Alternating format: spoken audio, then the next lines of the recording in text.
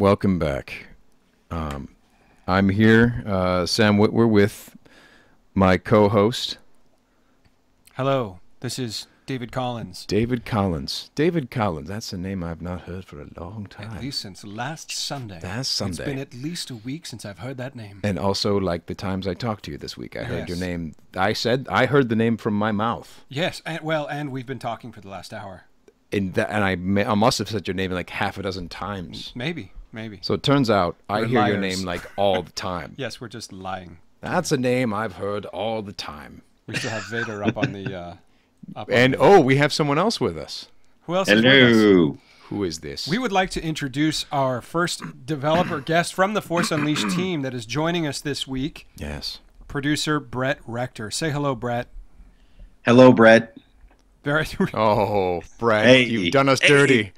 It's always good. It's always a good joke. It's always good to do the jokes. It always works. He did the joke, and he it did was the good. joke. It was quite nice. This was not scripted in any way, shape, or form. No? We're just off the cuff. Brett, we did write a script for you, and we're going to be sending it to you right now. No. We've said everything. You just have to guess. No sending. That's right. We sent you a script. I promise I will hit all the beats, and I will not talk out of turn. Don't ever talk out of turn. You know what? I'm going to... Don't ask for beats. You know what I'm going to do? I'm going to the training room. Oh, go into the training room. Let's go into the training room, which is not something that everyone knows about, this training room. That's true. We never enforced that in the Force Unleashed because we wanted to unleash your force. We didn't want it to be the enforced unleash. Or like the training unleash. Exactly. Who needs training? You're just like flipping the lightsaber there like, this guy sucks. He just falls over on his own. So now, Brett, tell everybody what your position, what your position was on the team and what your experience was like in 2 minutes. Go! No, but all right. Just give it just general overview I'm on of your... the clock. Let me go get some coffee and I'll spiel that up for you. Anyway, yes, Yeah. No, I was actually one of the first production hires almost 10 years ago right now. Before that, weren't you the editor-in-chief of Star Wars Insider magazine right before that? Yes, I was. Yes, that's right. And one of my greatest days was when Sam Witwer came to see us, and then he whispered in my ear as he left the final. I had an Insider subscription, and it made my day. Yes. This happened? It did happen. See, it's okay, Sam. I chronicle these things in my mind because there's a lot of room in there to stuff the interesting things that happened, and Yes. And I remember that from 10 years ago. But no, it actually was really nice to hear that from a fan to a person who obviously loves Star Wars and is now indelibly a part of the circle. You are in the circle. That's right. I'm still in the outer rim. I'm still trying to make my way off of Tatooine. Not true. One day, I will get No. to the. I'll get to the core system. I will get there. You're already there. Yeah, you're editor-in-chief of Star Wars Insider magazine, and Yeah. No. So to your question, David. Yes, I was. I actually I was at LucasArts as a manual writer, and then I took this great job, this great opportunity with the Insider magazine, and then I came back.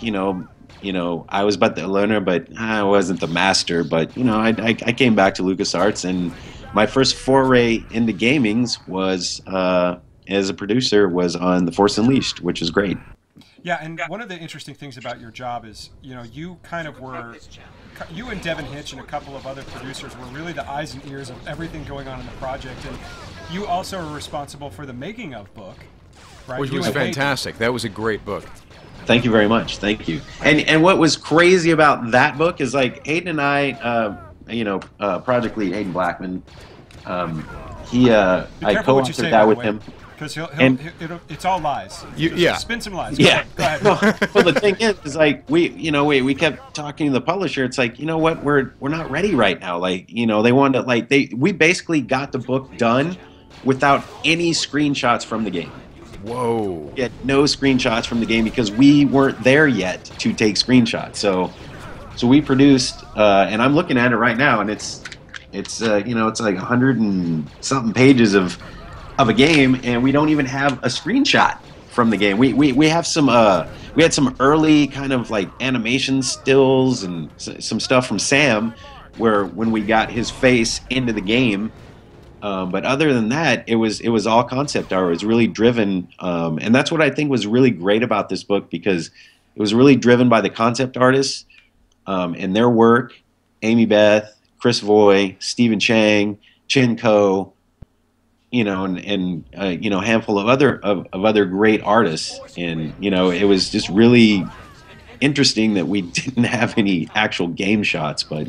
Well, that was true. Right. That was true for a lot of the game's production, because there was a huge publishing program that was going on around The Force Unleashed, yet the game was running behind. You know, I think everyone knew that it was supposed to come out in originally 2007, and it didn't end up coming out until, I believe, was it September 18th, 2008 was the launch date? It was. Yeah, so it took a little time to get there, but we eventually got there, and but that means that the action figures came out early. The novel came out around the same time, but the making a book.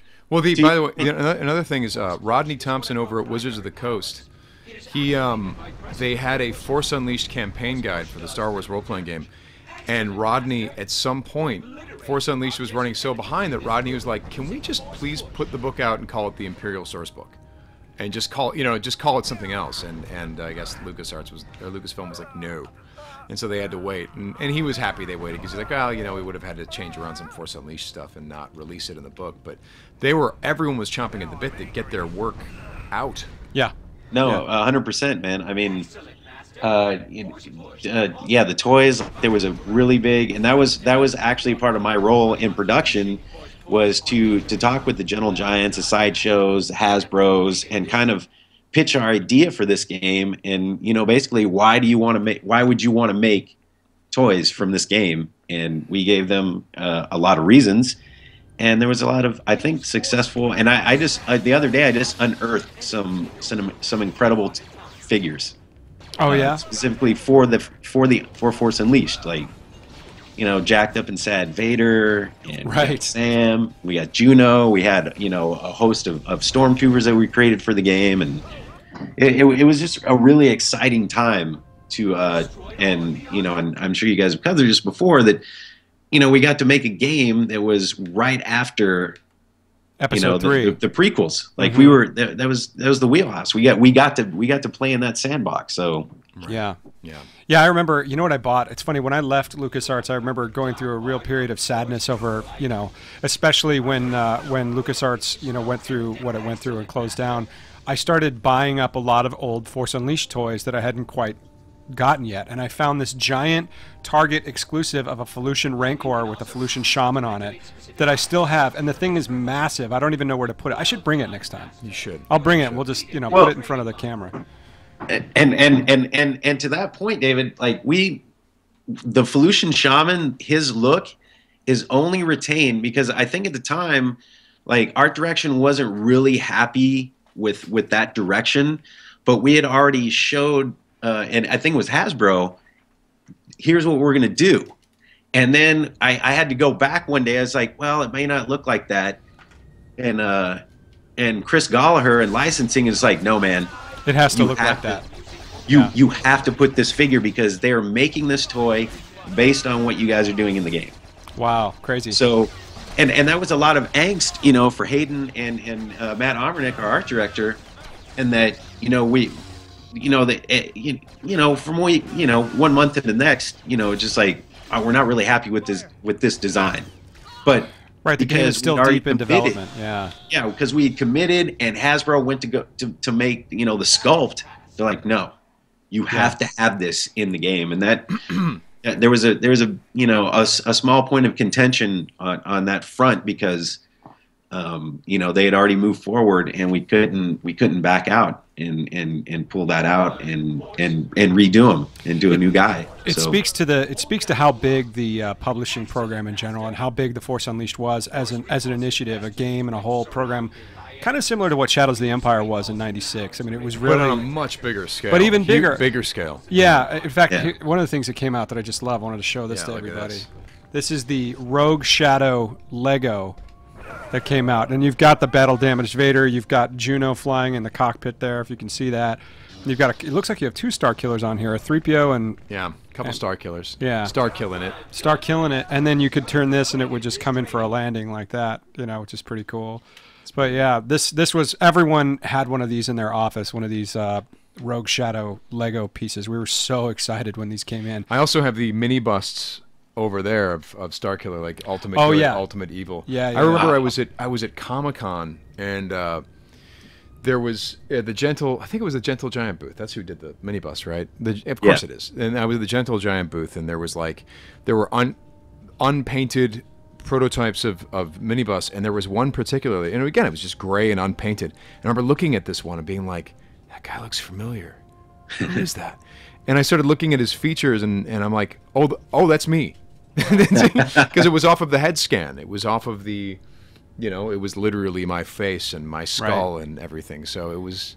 And honestly, I think that's one of the only collectibles from the game that I don't have, and I remember that. I think that was an exclusive, like the good and the light side. I remember you in your angelic white robe. Yes, but even that, spoilers. Even the Gentle Giant one was not the final design from the game. In fact, like for example, if you look at the Starkiller action figure, it's an earlier design of his outfit from the first level. There's a lot of things that you get to see the iterative process, because it's similar, but it's not exactly. For example, the even the Wizards of the Coast stuff, they made miniatures. There's a Proxy miniature, there's a Starkiller miniature for their miniatures game, and even that is based on slightly out-of-date concept art.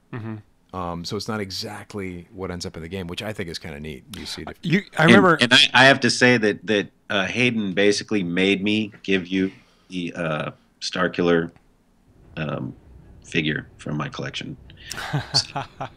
Did he really? Yes, he did. He came to me. He's like, "I'd like you to," and it's just like, and not so many words. I'd like you to do me a personal favor, and would you just give Sam this toy? I'm like, but it will break the set. Like, it broke my set. It broke the set. Broke the set. Well, okay, so I'm looking at him right here. Have. I'm looking at the figure from your set, and the thing is what sucks about that is I also have my own set. So I broke your set for nothing. It was completely in vain. So Brett, if you'd like me to send you back your figure, I'd be happy to reunite you with your set. Because I'm looking at I have Starkiller, Ultimate Evil, and Ultimate Good. He has like six of them. They're all standing up next to each other. They're all standing up next to each other. He's actually stacked them into a giant Constructicon so Starkiller. Literally beside yourself, Sam. Yeah, and they're all congratulating each other. Yeah. Like 3 versions away, just like, but look, guys, I'm here. I'm the real. I'm the real Sam. Well, what you didn't know is you guys. What you didn't know is Sam actually, after that happened, went around to everyone's desk and said, "I heard you have a Starkiller. Give it to me." Hayden said so.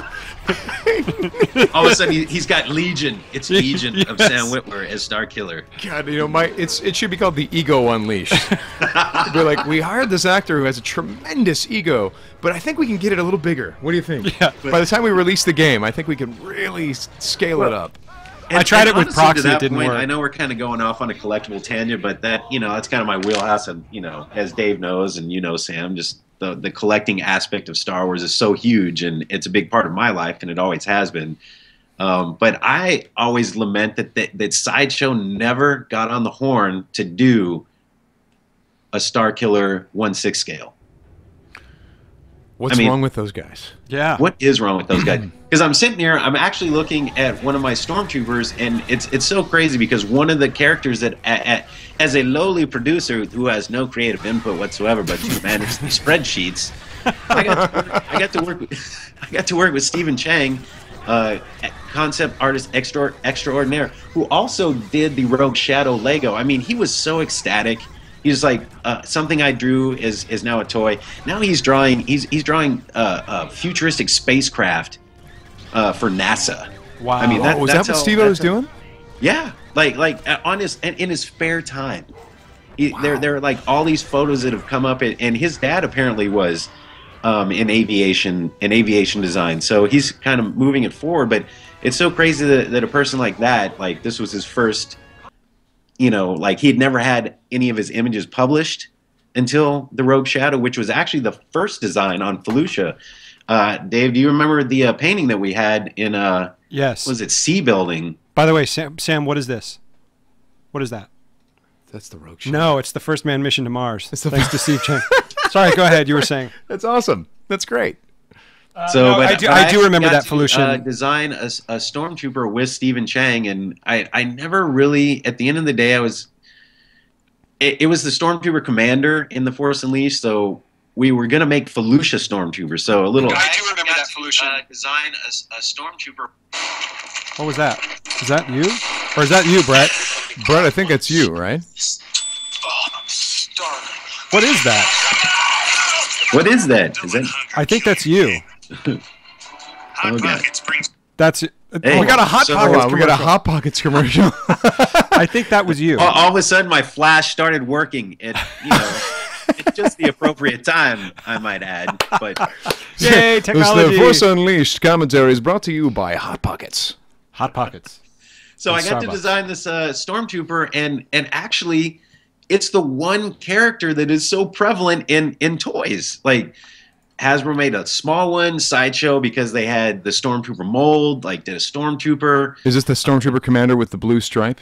Is that Yeah, that? exactly. Yeah. exactly. He's all over Which- the place. He's still around, that guy. He's been working ever since Force I Unleashed. know, Yes. and it's crazy because you're like, oh, he's the commander. It's like, yeah, let's paint the commander Yeah. and have him stand out among all things. But Yeah, so you could shoot him first. If you were like Yeah, a rebel exactly. sniper, Yeah. you're like, Yeah. I think it's that guy. It's the one in Yeah. blue that we can see very clearly. Let's go. Let's shoot that guy. Let's shoot him. Shoot him now. get that guy. Oh, Shot. he's turning invisible. Now he's Now he's turning invisible. Oh, and he has a shield. You're right. So you know what I did want to ask you about, Brett, because this is something you brought up before the show. The team had a really strong team culture. I mean, I think anyone who knows if you go through something, Teen culture. teen culture. Yes, we The had team had a- copies of Tiger Beat everywhere, and we're constantly blasting In Sync and Hanson. Oh no, what is this? What year was Yeah. it? 2008. What year? was? That would have been after Hanson. Yeah. It was a post Hanson world. But it we was lived in. before Bieber. after Hudson, before Bieber. Yeah. So whatever that was, B, strong teen culture. Yeah. AHBB. After Yeah, Hanson, before exactly. Bieber. Right. It was a period well known in Star Wars fandom. So, no, but the team culture, we had team meetings every week, right? So, Every week. you want to tell people a little bit how those team meetings would go? Because, it's starting with what Hayden made us all say at the top of this. I mean, literally, I remember that. we go into a movie theater, just so everyone's listening, we go into this giant movie theater at ILM called the Premier Theater. And at that point, probably the largest we ever got was well over 100 people attending these meetings. It was probably more like 120, 130 when all the marketing people and everybody else came in. And how did we start those meetings, Brett? Well, it was based. You're right. It was the 5 questions like when what's the name of the game? Force Unleashed! Force Unleashed. Who are you? Darth Vader Secret Apprentice! Secret Apprentice. What do you do? Just What's the theme of the game? the theme. Redemption! Exactly. Yeah. Man, now But then it's- wasn't there? Hold on. You guys are missing one thing. What? What's it about? Kicking someone's ass. Oh, That's yeah. with the What's a core Force, gameplay? exactly. He said, "What's a core gameplay?" We all said, "Kicking ass with the Force." Like it was one of those like mantras that we all got on, and we all were like trying to maintain the same vision of what the game was supposed to be. And so he made everyone say this mantra at the top of everything, just to keep 150 people focused on the same thing. Yes. It was great, and that's a great thing about Hayden Blackman as a leader, and not only just a great Star Wars mind, if I could say that, but he just wanted everyone to be focused. And after 2 years of saying that, like, once a week, every week, people are just kind of like, kind of got lackadaisical. But I swear to God, when we were done with all our meetings, it was the last team meeting. Like people were like weeks after, were like they wanted to repeat the mantra. It's like at first it became a chore and kind of a kitschy thing, and then it's just like, oh man. But it really, to your point, David, was a rallying point for the whole team, and we got excited every week. We sat in the Premier Theater and we passed around. It was basically a Yoda lightsaber. And certain, someone would win it every week. Wasn't it called the Jedi Forge Award? Is that what it was called? Exactly. It was the Jedi Forge Award. So how did that work? Someone would give out a Jedi Forge Award to a certain team member who that week. Can you? Yeah, let's say, concept art would get it 1 week, Amy Beth. And she would, then she would say, for this week, I really want to pass this on to, Chris McGee. because he did a really great thing in design.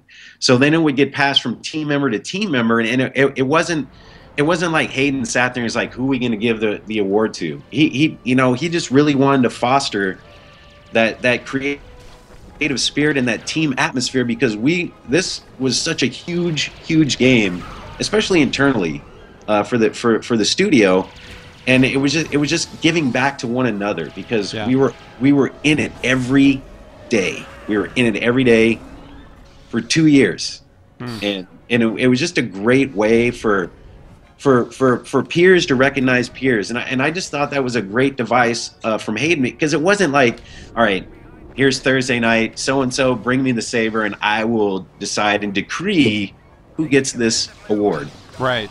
Yeah. It was a peer given award. Yeah. Yeah. So it was just and we all recognized the greatness of everybody on the team, but it was so nice to have those little special moments of, I'm here and I want to present this to you because you did a great thing for the game this week. And we were all doing great things. But, the Jedi Forge Award was just something that we carried through that game into the sequel, and even onto a couple of other teams. They kind of adopted like their own kind of Jedi Forge Award for recognition and just solidarity, because it's, as we all know, making games is not easy. Right. And living day to day, like, and to your point, David, I mean, I think we burgeoned up to 180 people. Yeah. At one point, like we were just pulling in people from everywhere because we needed to get this game done, and it was just a Herculean effort, new tech, and just very exciting. It was very exciting all around. Yeah. Yeah, absolutely. It was a really exciting time, and it was an enormous task. I remember, just to kind of give you an idea of the size of the team. We should get to that question. To give you an idea of the size of the team, you could point to something like, was it Devin that had to go to Costco like probably 3 or 4 times a week?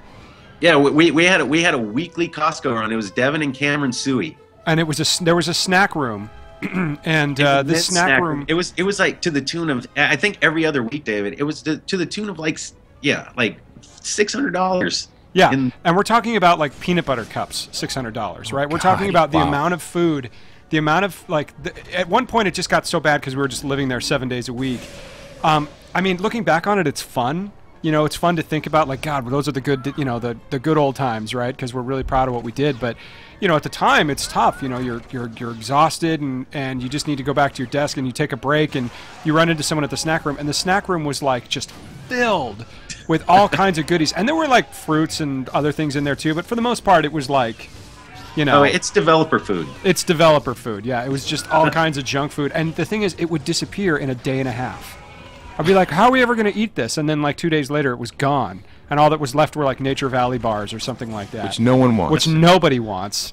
Nice work, Cam. Way to go, Devin. Come on, guys. Nature Valley. Come on! Yeah, flip over the table. Yeah. No, Diabetes Valley, more like it. Yeah, come on, exactly. Guys. Come on. Now. I'm so excited. I have caught up with technology, and I can see Sam and David and Felucia. Yes. That's right. That's right. And that is good times. And actually, David, one of the first levels that Peter Hirschman really got excited about was when we went through Felucia, and we had the big reveal of the AT-AT. Remember that? You fight through it. Remember what? Oh yeah, there was like a metal door. There was like a big metal gate. Yeah, and he's like ripping open the door, and then it was the Rancor. It wasn't an AT-AT. It wasn't an AT-AT. It was a Rancor. He came through, and that was like the big finale.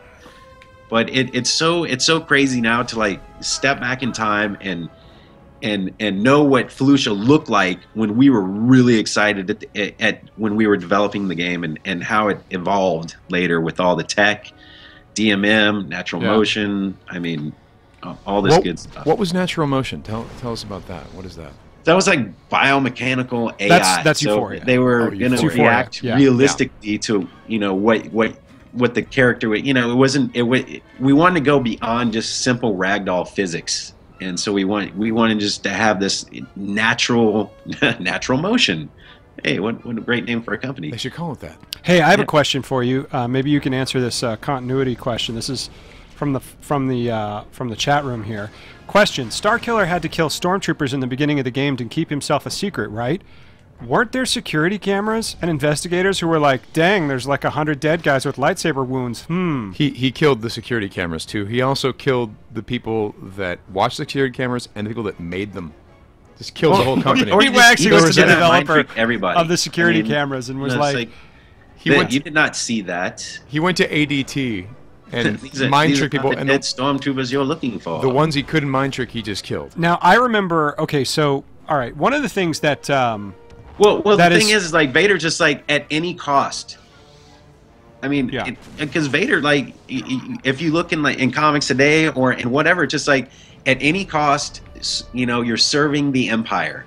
Well, do I need to sacrifice a few stormtroopers? Sure. Well, I'll point you to a movie example of how this works, right? I mean, to be fair to the question, we never really explain that in the game, right? So you can call it a plot hole. However, it's very easily explainable. If I was Leland Sheed, Keeper of the Holocron, or something like that, what I would probably say is, well, listen, you know how in Return of the Jedi, when they start chasing after the speeders, and the first thing that Luke says to Leia is, jam their comlink, center switch, right? It's so they can't call for help, right? So you could conceivably say that Juno, sitting in the Rogue Shadow, just jammed all communications out of the TIE Fighter construction facility by positioning themselves in a certain place or whatever so that there were no witnesses, and then Starkiller, before he left, probably just destroyed all evidence. I mean, there's all kinds of different ways to explain it, but, you know, we figured we should probably get on with the action rather than, you know, turn it into a Splinter Cell game or something like that where you have to go, you know, kill 100 cameras or you can't progress. Or something. Yeah, because at the end of the day, I mean, you know, it's just like they're bending to the Empire's will, to the Emperor's will, and if a few stormtroopers got to go, they got to go. They got to go, yeah. It's just like... Which, by the way, sorry to the 501st guys. Like, we're really... Yeah, apologies for so many limbs. It's not a cool way to treat you guys. We haven't given you proper respect, but also deal with it. You're a stormtrooper. Get used to it. This is your life. Yeah, exactly. And at the time, it's like, are they clones? Are they not clones? Like, you know. Yeah. We go through that conundrum in the Clone Wars cartoon, just like, how do we, you know, like, they're not just a number. There's names to these people. But sadly, in our game, we didn't have any, you know, didn't have any cool names. Oh, you're spanking him with your lightsaber. That's basically what happened. I bent him over. You did. You just said him with a lightsaber. This way. This way. This is your punishment. This is what happened. Yeah. Aberrant. You have been a bad boy. You've been a bad monkey. Bad. Here we go. Here we go. Yeah, these are the Purge troopers that we were talking about. A couple of which apparently are clone troopers that were chopped up into little pieces and put inside robots, right? Basically. Something like that. Yeah. So Hayden got his horror on. And you know, actually, one of the great things, I was thinking of this the other day when David just like, hey, which was yesterday, hey, would you like to, you know, kind of last minute taking this?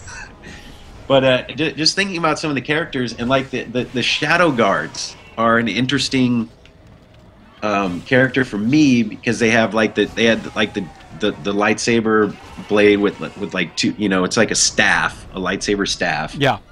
And we really want to make those characters just like, we want to make them badass, you know. Right. And we had one of our first inclinations was that these Shadow Troopers, they're more hardcore than the Royal Red Guard, and wouldn't it be cool if these Shadow Guards were lobotomized Jedi? Yeah, and at one point, and we couldn't get it past the powers that be.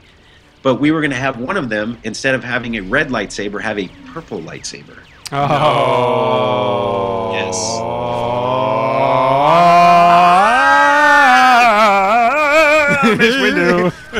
Mace Windu. But we weren't going to say that it was Mace Windu. It was just going to be to infer potentially. But again, the powers that be are just like, no, Mace Windu died when the Emperor threw him out the window.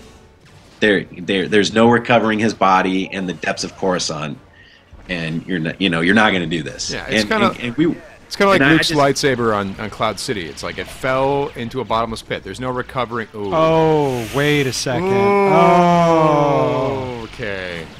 Force Awakens. By the way, Brett, side note, did you watch the new Force Awakens trailer with presumably new John Williams music in it? The one that was on was TV. Oh, you did. I did. You died. I died. Did you see that? I did. I saw the international version, and you know, and the great thing about Star Wars and the music is that the music it enhances the scene without overpowering the scene. So Yeah. I know where you're getting at, David. It's like, and it all just flowed seamlessly for me. So I'm not going to be able to pick out the nuance.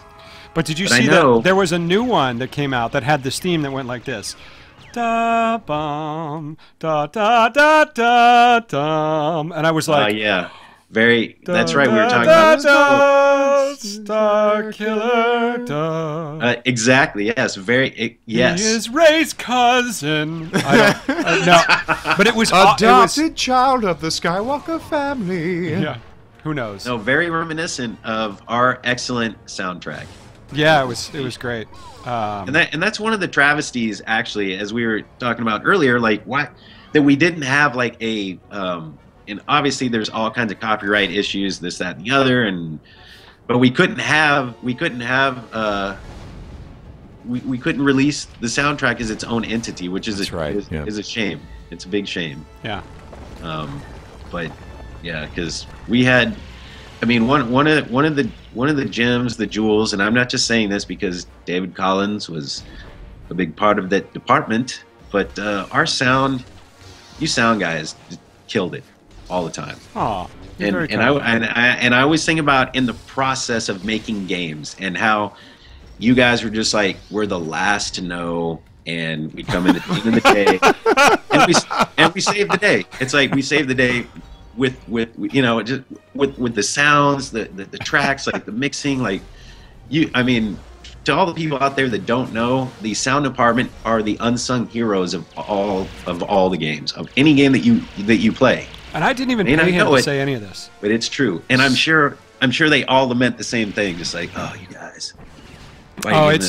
It's you know, it's actually my favorite part of game development, obviously because I'm in it, but because it's your opportunity to basically put the icing on the cake, which is all the hard work that all the artists and game designers and everybody does, and like to be able to kind of see something just explode off the screen with sound is my favorite part. It's the same is true with movies, video game, or animated shows. I wanted to ask you, since we have you here, David. Oh yes, I'm always here. We haven't talked about this yet. How you were 6 months from release of the game and had to tear out the sound engine and create a new one. We did talk about that.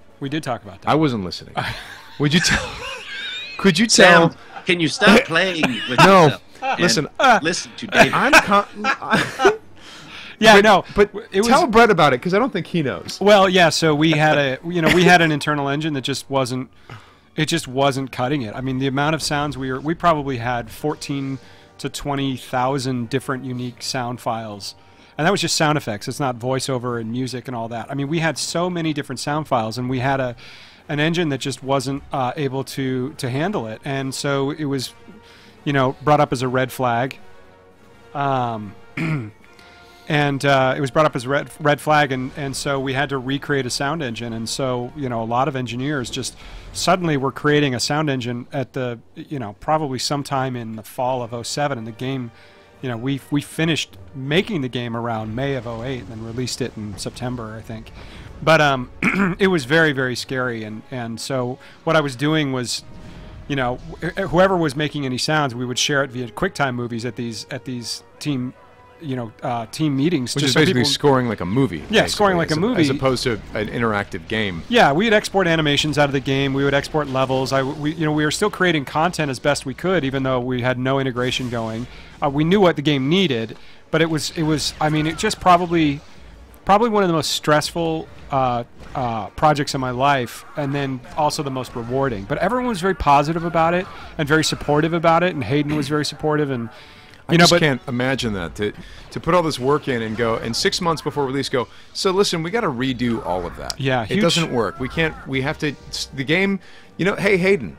Yeah. What's going on, David? You know how the game had sound a little while ago? Be like, yeah. Well, it doesn't now. Yeah. And now we need to have it make it have sound again.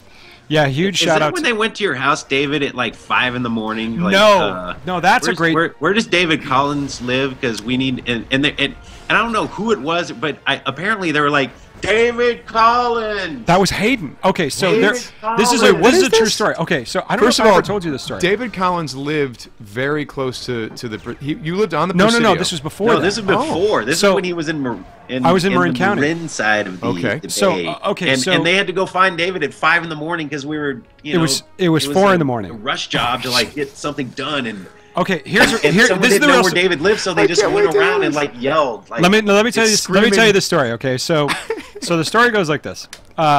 There was a demo, and this was a demo that was going in front of George Lucas at 9 a.m. Okay, it was a tech demo.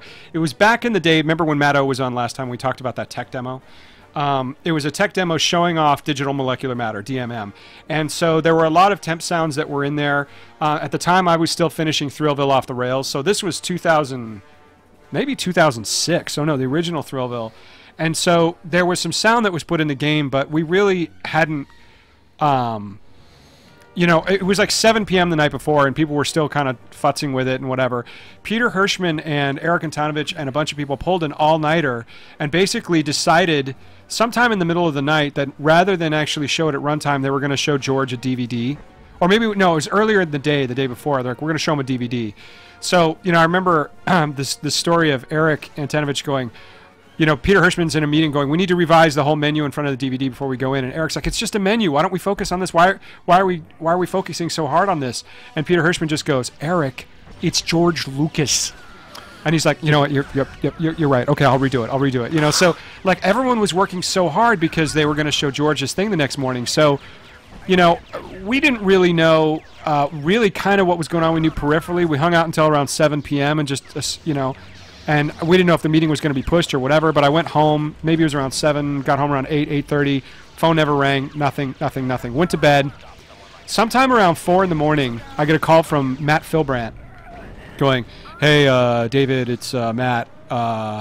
Listen, Hayden's driving around looking for you right now. Driving around. And I was like, what? He goes, yeah, you live in Marin, right? Yeah, okay. Yeah, I think he knows which apartment complex is yours he's looking for. I was like, wait, what's going on? It sounds like change on the floor. That's what he kept saying. It sounds like change on the floor. What? Well, okay, what he was referring to is that basically when you knocked over a certain object in that Rancor skeleton room of the demo, some little things were falling on the floor, like shards of glass or something like that, and they were just spamming the sound engine. So it was like tink tink tink tink tink tink tink tink tink tink tink tink tink tink, and when they captured that video, it was just going tink tink tink tink tink like that. So I do remember that actually. So they woke up me and they woke up Jesse at like 4 in the morning and said, "Get down here as fast as you can." So I got to the Presidio in San Francisco probably by around 4:45, and I took the video and just started putting in sound by hand, just syncing to the video by hand for this presentation. Got it over to Eric around 8:30 or something like that. He took it, burned a DVD, and we ran over to B Building for a meeting that started with George at 9. And that was the very beginning of production on The Force Unleashed, and if that was any sort of sign of how it was going to go. Dude, that just sounds like I just can imagine it's 4 a.m. Hayden Blackman's driving around Marin County, just like rings under his eyes, going, "It sounds like change on the floor." It sounds like change on the floor. And I had no idea what Matt was saying to me. He just said it like 2 or 3 times. I'm like, I have no idea what you're saying to me, Matt Philbrandt. Sounds like change on the floor. But I'm gonna go in. I'll just go into the office and figure it out. And as soon as I load up the video, I saw what was going on. It was the sound engine was getting spammed by all these little shards on the floor. Every time they moved a second, it would fire off a sound file of like tink, tink, tink, tink, which is supposed to be like this tiny little detail. So all you kids out there that think that making games is glamorous, think again. Think again. It's a great story, though. It's a great story. I just love that he's driving around Marin County, hoping to run into you. Yeah. Like, where's he? He goes into a bar, and you're like, I know it sounds like change on the floor. Yeah. I did that on Is purpose. there a David Collins here?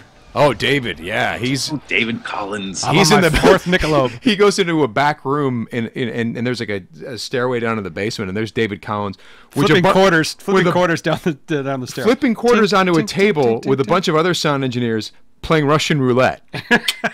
Or just playing quarters. Or just, And there's with a gun. Mow!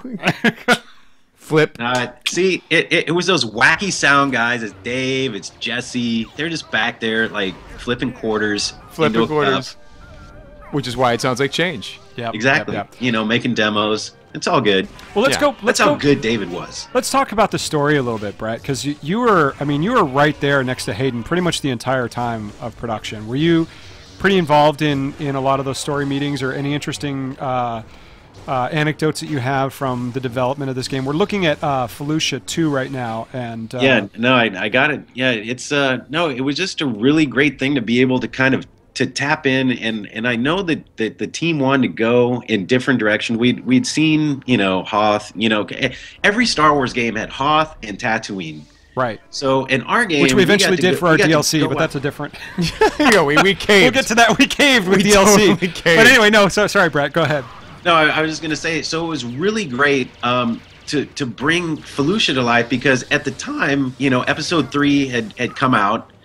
And we were treated to something, that was other than snow and sand. We had some fauna. We had the lush, the beautifulness of Felucia. Even though we only saw it for a few seconds in Episode 3, but it was really key, for the team to be able to show other planets and other experiences, because we really wanted to build, on the Star Wars mythos, and we really wanted to have.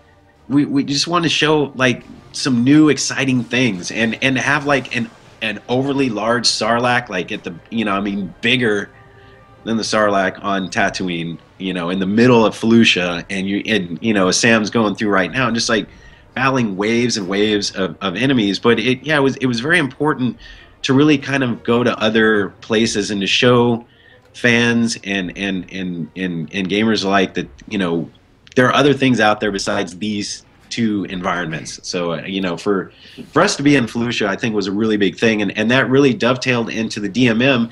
And I think that those were even some of the first models that Vic and his team made were in Felucia, to have that kind of undulation, that gelatinous kind of vibe and that feel. So it was a lot different than what we'd seen in games, in Star Wars games before. Yeah. How did the TIE Fighter construction facility come about? Man, so it's that was actually another great location, and really we just wanted a kick-ass sandbox where you're able, and that was one of the first times that as a Jedi, because you build up to it in the game where you're taking down the Star Destroyer, but to be able to grab a TIE Fighter out of air, flying, and throw it at other things was just a big. It's a nice Star Wars moment, but it's also a great gaming moment. And that facility really enabled us to kind of go in there and have this great sandbox that you're just pulling TIE fighters out of the air. You're throwing your saber. You're throwing stormtroopers around. You're throwing them over cat. The whole I don't know where we had the Wilhelm scream. I'm sure you put it in there somewhere, David. Every Star Wars. I did not. You did not. I did not put in. What is wrong? Oh, you know what? It did. It is. You know what? It'll come up on Raxus 2. It's there once.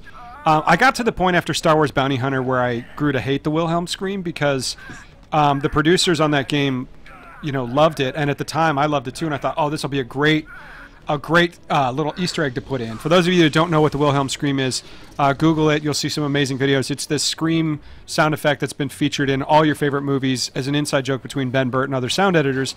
Really, largely back in the 80s and into the 90s. It's been in all the Indiana Jones movies. It's been in Star Wars, Lord of the Rings.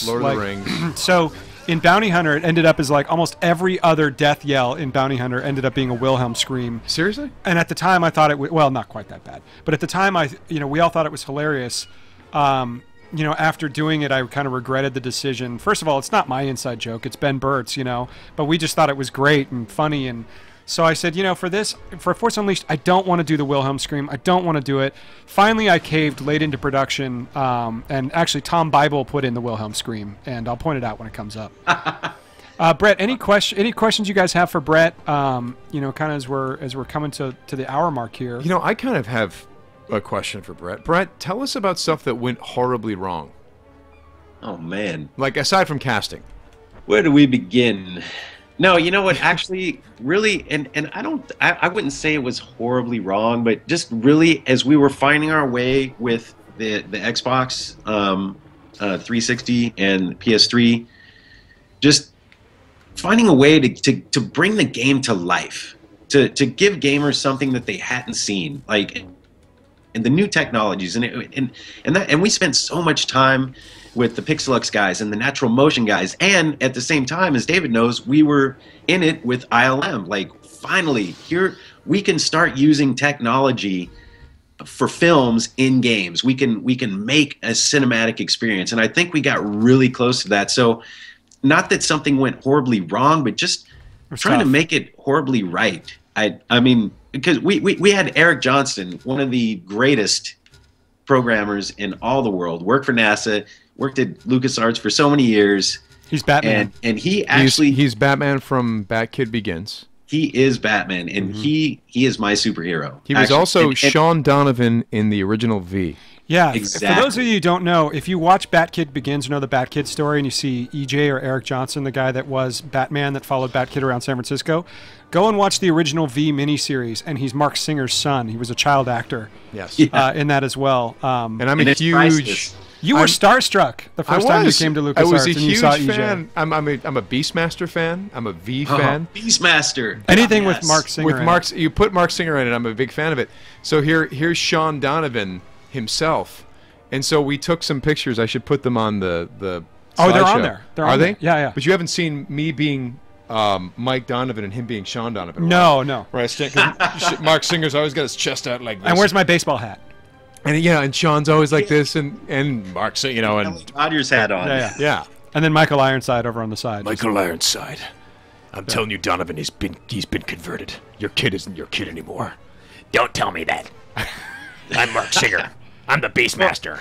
I'm doing a terrible job here. Like, Eric would be there, like, you would leave and he's there. You come in the morning, he's there. But he was the one that got the technology into the game. And that was actually a great day. Aside from the George letter, which I don't know if you guys had covered that before. No, what's the George letter?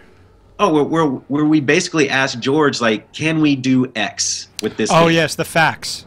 The facts. The facts just that was sent man. over. Yeah, can we use Princess Leia? Can we do this? Can we do that? And he just was like checking, yes, no, yes, I think the only thing he said no to was using Princess Leia as a major character. Because we do have her in a cutscene, obviously, on when they're subjugating the Wookiees. But that was it. We couldn't have her in the game as a playable character. Right, which right. actually one of our designs kind of called for that. For Leia to be a playable character?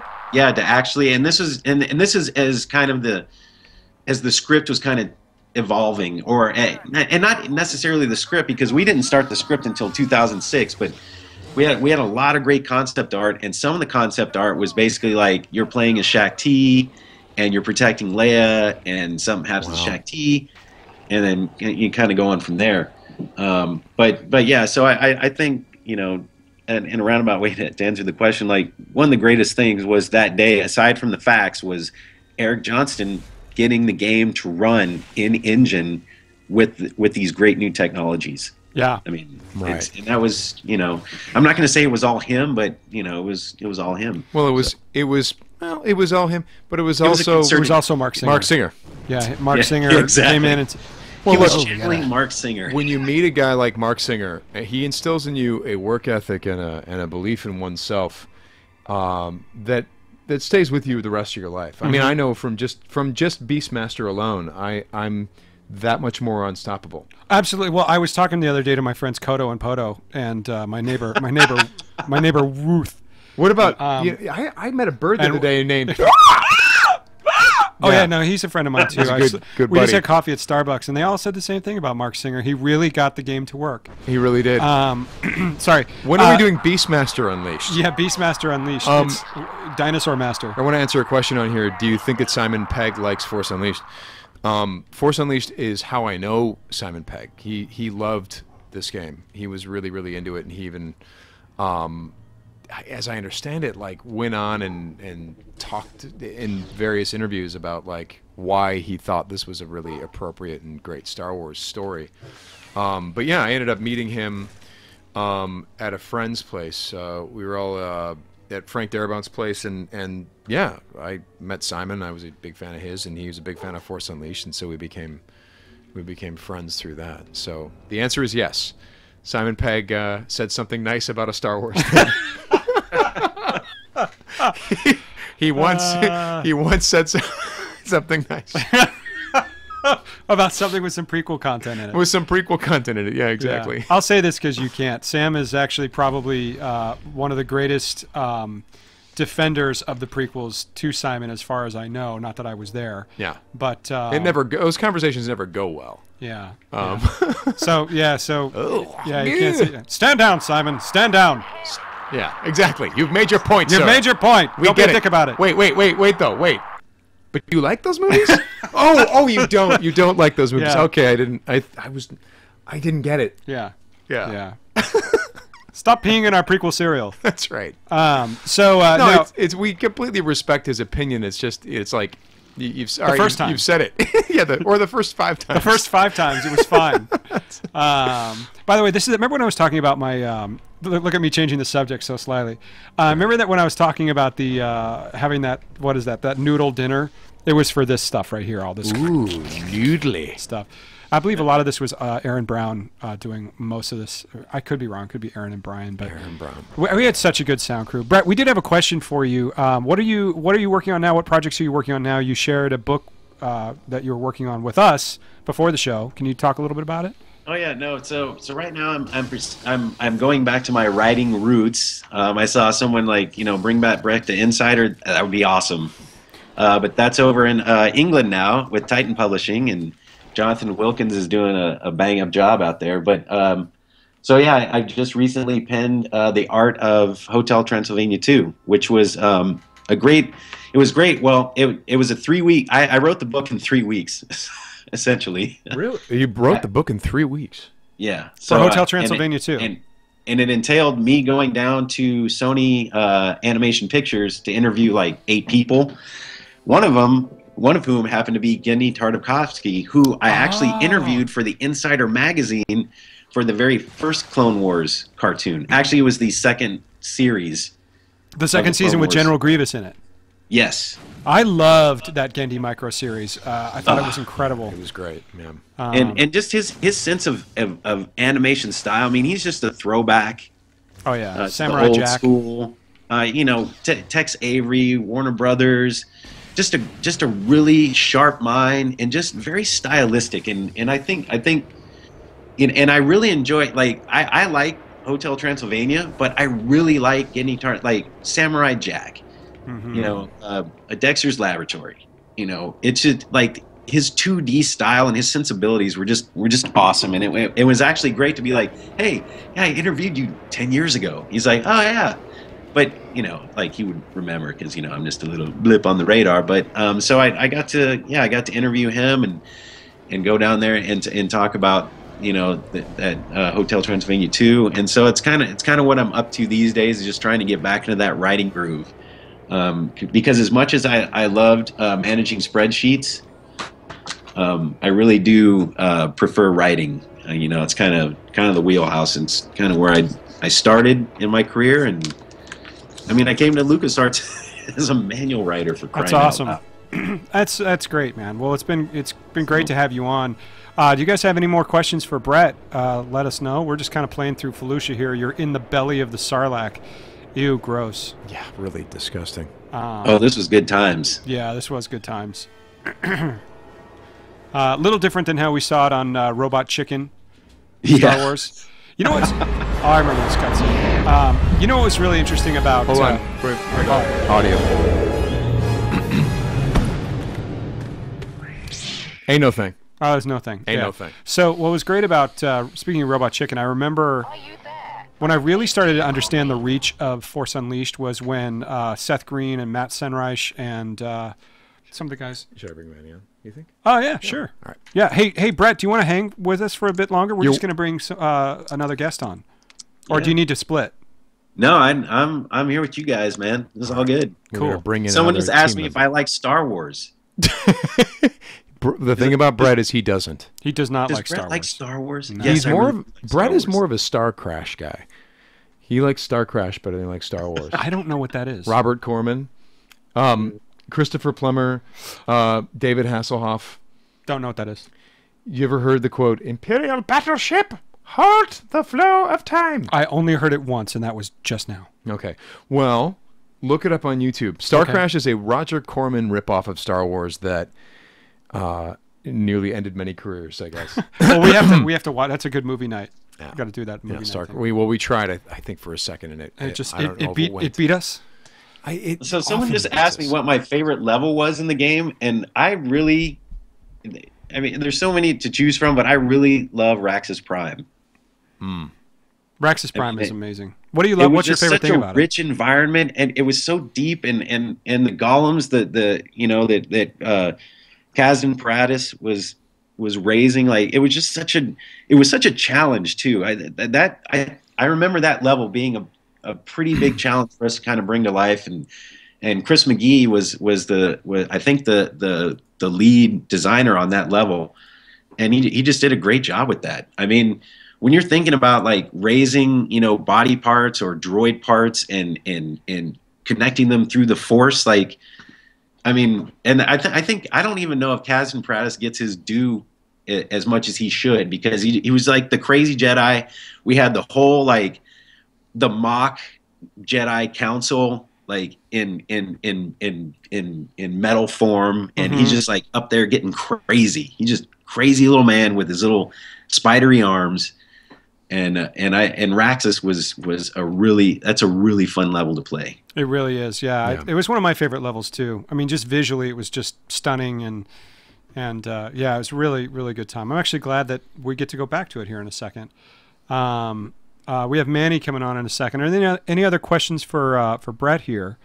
Oh, here's one. What are your thoughts on the Jar Jar being a complete badass and Sith Lord in the prequels, including changes to scripts and Jar Jar's style of fighting? What? Oh yeah, no. Well, actually, that was something that I remember when I came on the project, and just kind of riffing with Hayden, and he was telling me about story meetings that he went into, and about the original character of Jar Jar, because I don't know if a lot of people know this, but and maybe I'm stepping out of turn saying this, but Hayden was the original Leland Chi. Yes, he was the one. He was the one that was amassing basically the holocron and the information. And so he was privy to a lot of these story meetings, on the Phantom Menace. Prequels. And for the Phantom Menace, like Jar Jar was initially supposed to be some really creepy, awesome monster that doesn't look anything like he does now. But somewhere along the way, George changed his mind and turned Jar Jar from this menacing character into something more slapstick. And not being privy to those meetings, I don't know at what point they swapped, but there were a lot of interesting things that Hayden had told me about the script for the prequels that potentially would have made for a better, like, action-driven movie. Let's say, we all know what George is going for when he was doing these movies, and kind of filling in the backstory, and we get to see, kind of the story arc of Vader and the rise and the fall, and then the redemption. But so, I love where George went with the story, to be honest. Like, I don't want to be an apologist for it, but, I like what we got with the prequels. I think there could have been some things that maybe could have been more faster paced, but in some of these original script decisions would probably have been more well received from fans. But Simon, is that you? Is that who's no? Hey, that inside story brought to you by Hot Pockets, guys. Manny Lamas is joined. Hey. Ladies and gentlemen, Manny. Manny, we're with Brett Rector. Brett Rector. Listening to Mr. Brett Rector, and dude, like you guys were talking about his toy collection, his Star Wars collection. You guys like don't have an idea of what that actually means to Brett. Like he's got, I think he's up to 2 storages now that he can't fit in his house, where he's got all his Star Wars stuff. but right now I'm sitting at my new table. And I'm surrounded by all my friends. I see I see Republic Commando guys over here. I see some troopers. I've seen that picture, sir. Brett actually sent me a picture. He's actually at a Starbucks right now. He's his son. He's at a Starbucks right now, surrounded by all of his toys, and just talking very loudly, and everyone's just kind of quietly like, "What is he? What is going on? I brought all my toys, and I'm doing a live stream. Everybody, shut up, calm down. Shut up, calm down. No. Okay, so there's a guy out there, Rogue Lieutenant. I am not confirming that Jar Jar was supposed to be a Sith Lord. I do not confirm that. I'm only saying that those he was going theories to be a going around, more man. Yeah. he was going to be a This is how more rumors get vicious, started. dangerous character Yeah. than he was portrayed. Just because he did a few flips into the water in Naboo, like He does a Yeah, couple exactly. flips. Everyone thinks he's a. yeah, what is that? Hayden was so interesting to talk to because he knew all this stuff. Like he told me things that were in, that were in early story docs for prequels and stuff that he was privy to. That, I mean, they showed up in Clone Wars. A lot of these ideas kept getting recycled, and certain little moments that I thought, oh, it's too bad that didn't show up anywhere, and then it shows up in Clone Wars because George just kind of George never lets an idea go. He just finds the right place for it. I mean, if you read, for example, the comic book adaptation of the Star Wars, the original script, the prequels and the original trilogy are all in there in terms of little idea germs and stuff like that. Even Anakin and Padme and all those things are all. Right. It's very interesting how he really kind of comes up with that stuff. Yeah, because Hayden was on Episode 1 Insider's Guide. That's right. Which I missed the Insider's Guide stuff. Of course, that was back in the days of CD-ROM, but I loved how the depth of that stuff. The Star Wars Insider's Guide in Episode 1. But we should introduce everybody to Manny. And Manny, say, who are you? Manny Lamas, you're here. Talk about your role on The Force Unleashed and how you and Brett Rector were best buds.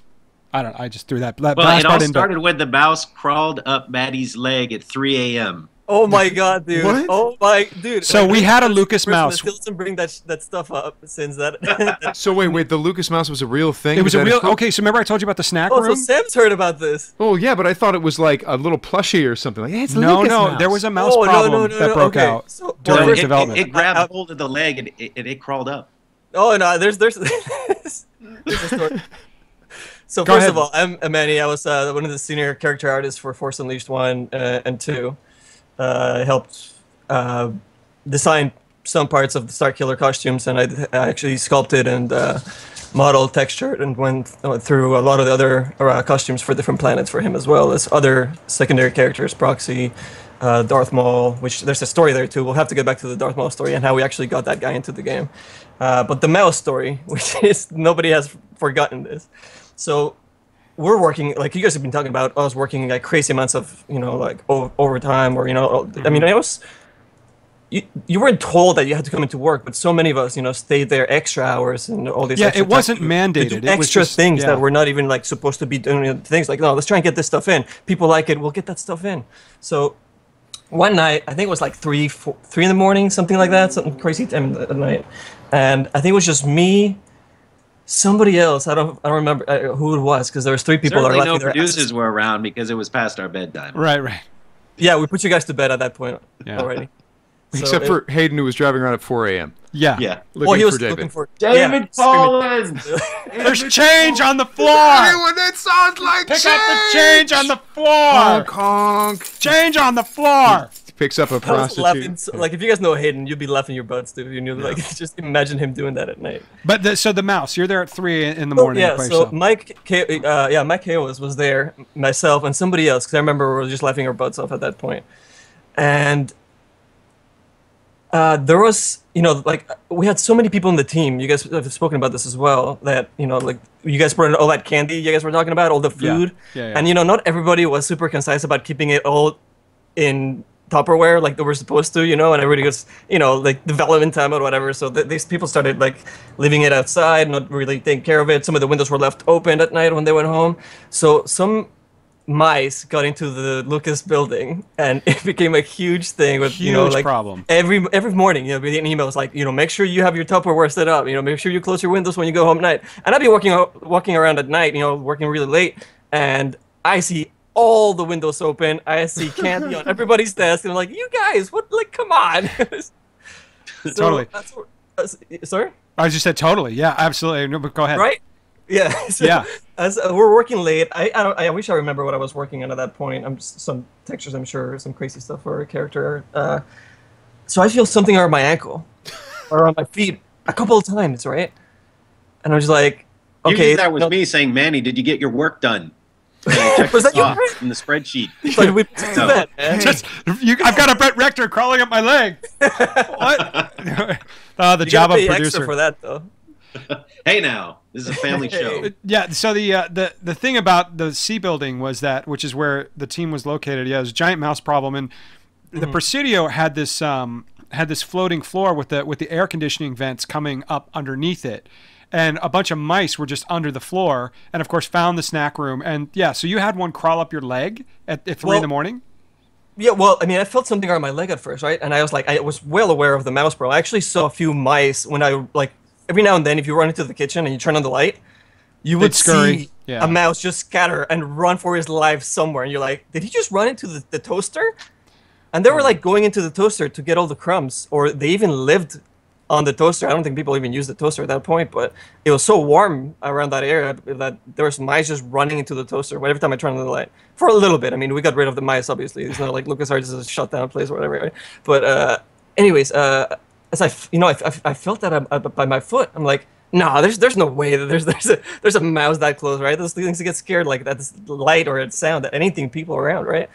It's like, all right, I'm just gonna keep working, whatever. I looked around, there was nothing. And then another time, I feel a little bit more like, oh my God. And it went up my jeans. And I started going upwards on my leg in a spiral motion. And I'm just like, holy shit. I jumped out of my chair and I grabbed like my upper thigh to constrict the amount of movement that this mouse would be able to do. So he couldn't into my jeans. So he couldn't get to your junk. Yes, essentially. Yeah. Yes. So I stuffed him just before that, and I remember moving right by my hands. I'm just like, oh my God! Like I just started jumping around and just shaking my jeans and my legs for the next 3 minutes. And Mike Kawa stands up, takes off his headset. He always worked with headsets on, and he's like, "Whoa, what's going on?" I was like, "Dude, mouse! There's a mouse! There's an effing mouse!" Whatever. So that shook out, and I don't know if you guys, I'm sure everybody has at least one friend that does a little bit of art, you know, whether they're like going to school for it or they have a professional friend that does art. But, you know, at least one person of your friends that has an artist and something, you know, something messed up happens to your group of friends. That one person's going to Photoshop something up and send that around to the rest of the group of your friends. The Photoshop, I would love to see some of the Photoshop. Hold on, go ahead. Imagine an entire studio of artists.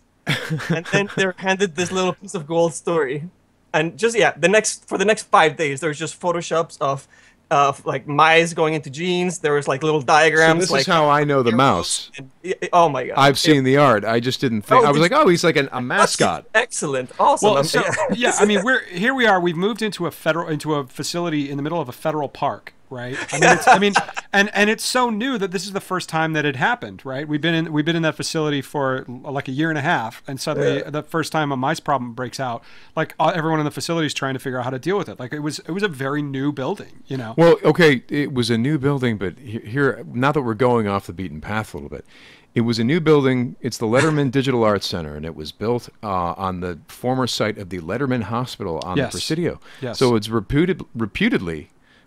Very haunted. Haunted, yes. I remember there was an email going around about, so if I'm working late at night and blood starts trickling down my monitor, is that a facilities call or an IT call? Like, you can always call production. Yeah, call production. Call Brett. He'll figure it out. Amy Beth Christensen, who does not believe in ghosts, who were, by the way, going to try to get on this little podcast. Oh, not at all. No, she does not believe in ghosts, but she told me, she's like, Sam, I don't believe in ghosts. But I had a weird thing happen to me the other day. I'm like, what's that? She's like, well, I was in the fitness center, and I was in the locker room, and I was just toweling off and this and that, and then I watched a towel float down the middle of the locker room and then just drop. So she's like, I don't know what that is, but I left. Good call. She's like, I left. She's like, I watched the towel float down the room like it was just floating, and then it just dropped. And she's like, that's not a thing.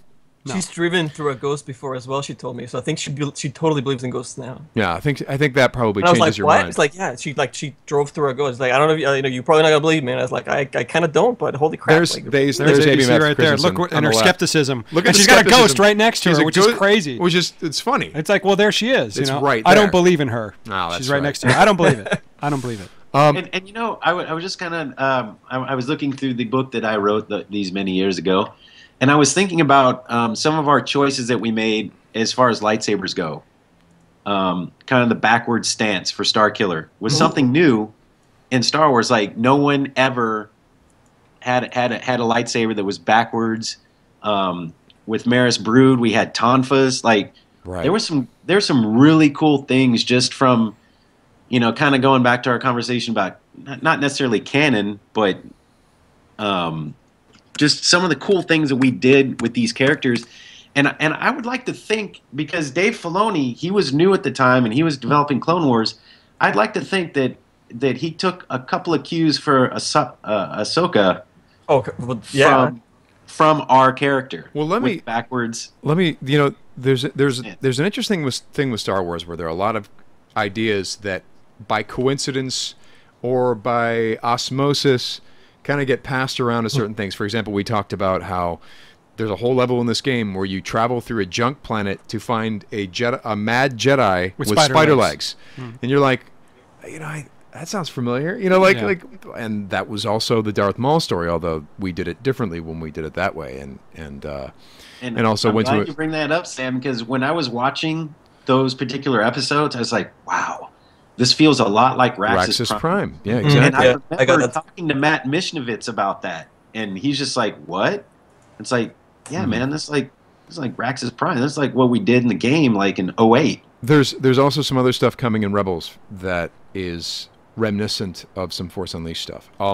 Also in Clone Wars, we saw Force Repulse. We saw Savage Press do a Force Repulse. We saw Asajj Ventress do a Force Repulse, and they animated it the way that we animated it, where you spread your arms apart like that. And one thing about Dave Filoni, he's really good at kind of paying homage. Yeah, well, he's really good at paying homage to stuff, and he was, you know, at the time, you know, the divisions were very separate, and he was always trying to find ways to bring things together. And one of the, I thought it was so great that he brought you and Adrian in on the Mortis trilogy, for example, for this reason, to kind of share the Star Wars love and you know, create some, I guess, some consistency with how things look. And like, if he saw something cool in Force Unleashed, he used it. You know, he brought Delta Squad in from Republic Commando. Right. He by the way, he named wanted the Sith to, Witches Night Sisters. You know, that all that there was stuff. a consideration for a while. He wanted to bring Coda, give him a small appearance in Clone Wars. That would be awesome. Which would have been, you know, I would have loved to see young General Coda with his crew of non-clones. You and your clones. Bring him into Rebels. Yeah, bring him into Rebels. He'd be blind. I remember running into him at the dining comments a few times, and every time, you know, he talks Star Wars, he's all about it, man. He knows everything. So I would talk to him about little things here and there, and every now and then I would try and sneak in, you know, try to plant the seed of having like a Star Killer, you know, show up somewhere down the line in some show that he'd be working. Well, you know, the thing is, if Star Killer were to ever show up in Rebels, it's got to be, because the thing that he's doing well is he's doing his own version of things, right?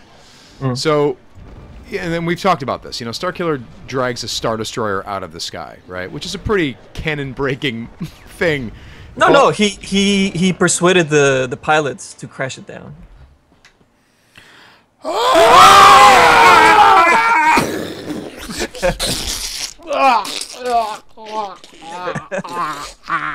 I don't even know just what happened there. What he's doing. Our brains just exploded. Our brains exploded. Manny had finally cracked it. That the Star Destroyer did get pulled on.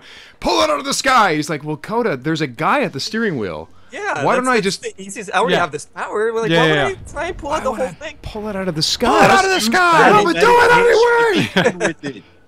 By the way, just while we're talking about Coda, the thing that I love about Hayden Blackman is his different riffs on, because all of the Star Wars characters in a lot of these things are riffs on original characters, right? Starkiller is kind of Han Solo and Luke Skywalker put together, but I love that General Coda is your Obi-Wan Kenobi for the game, and instead of the, you know, use the Force, I will provide you hope and inspiration. We're going to do things very slowly. We're going to be talking. He's like the this. alcoholic football coach. Go out there and win, boy. Win, boy. Boy, come on. You know, boy. So he's you know, he abuses you into doing the right thing. Quick Force Unleashed drinking game. Every time Coda says "boy," take a shot. That's right. Oh my God. Will not last very meetings long. too. I mean, we're drinking. Are we starting now? I've already started. He's drunk. He's already drunk. We're starting now. I've been doing this. It's the drunken rebel pilot. I've been doing this since Dark Forces. Every time someone says the word blast him. Hold him off for a few seconds. Just hold it off a little longer. Almost there. Hold on. Almost drunk. I just puked 3 times. I gotta start over. Drunk Han Solo with you guys every time. Dude, it's him and Porkins, and that attack was never supposed to succeed. They're like, Oh my God. look, guys, we're actually gonna do an evacuation. Just send that guy and Porkins up there, and it'll be fine. Look at He's already out there. Look at these clones. Just follow Porkins. Look at all these dead clones here, man. This is nuts. I know. And I know Hayden really did like the character of Qui-Gon Jinn. So I think Coda is really he's a little bit more. He's like in the Qui-Gon kind of Samurai. Like, just like throw. You know what? I'm let going him to take a because- chance on this kid. He is strong in the Force. We're going to take this guy. So I mean. And I know at the time, like Hayden, he liked the movie Taken, and he was, he's very set of skills. Yeah, I mean, Coda is just really, he's just that kind of, for Hayden, it was just like the badass Jedi that can live outside in kind of like not even the anti-hero. He's not quite, obviously Boba Fett or anything like that, but Coda has got that edge to him. I mean, he was a drunk. Starkiller found him in Bespin and brought him back, and it's, it was. That's just a character type that Hayden really enjoys and really likes, and that's what I like about Hayden and his characters in general. Whether it's in Batwoman or Elektra, like Hayden's just got a really good sense for like character development, and I thought Coda was he's one of the greatest characters that we've had in Star Wars. In Star Wars, Hayden Blackman also has this uncanny understanding of Darth Vader. For example, if you've read for Star Wars fans, yes, everyone go out there and go on Amazon and buy Darth Vader and the Ghost Prison, and it is one of the best Darth Vader stories I've ever read. And it's just Hayden Blackman understanding that character and understanding what he goes through. There's actually this one thing that he does in this other thing. It wasn't the Ghost Prison. But I think he took an idea that I gave him, because when there was the notion of taking Darth Vader hostage, taking Darth Vader captive and wanting to put him on trial, I said, would they disassemble Darth Vader because they're so afraid of him? Would they literally like take him apart, and that's the way that they keep him together, and there could be this cool sequence where he puts himself back together and then hunts them all down.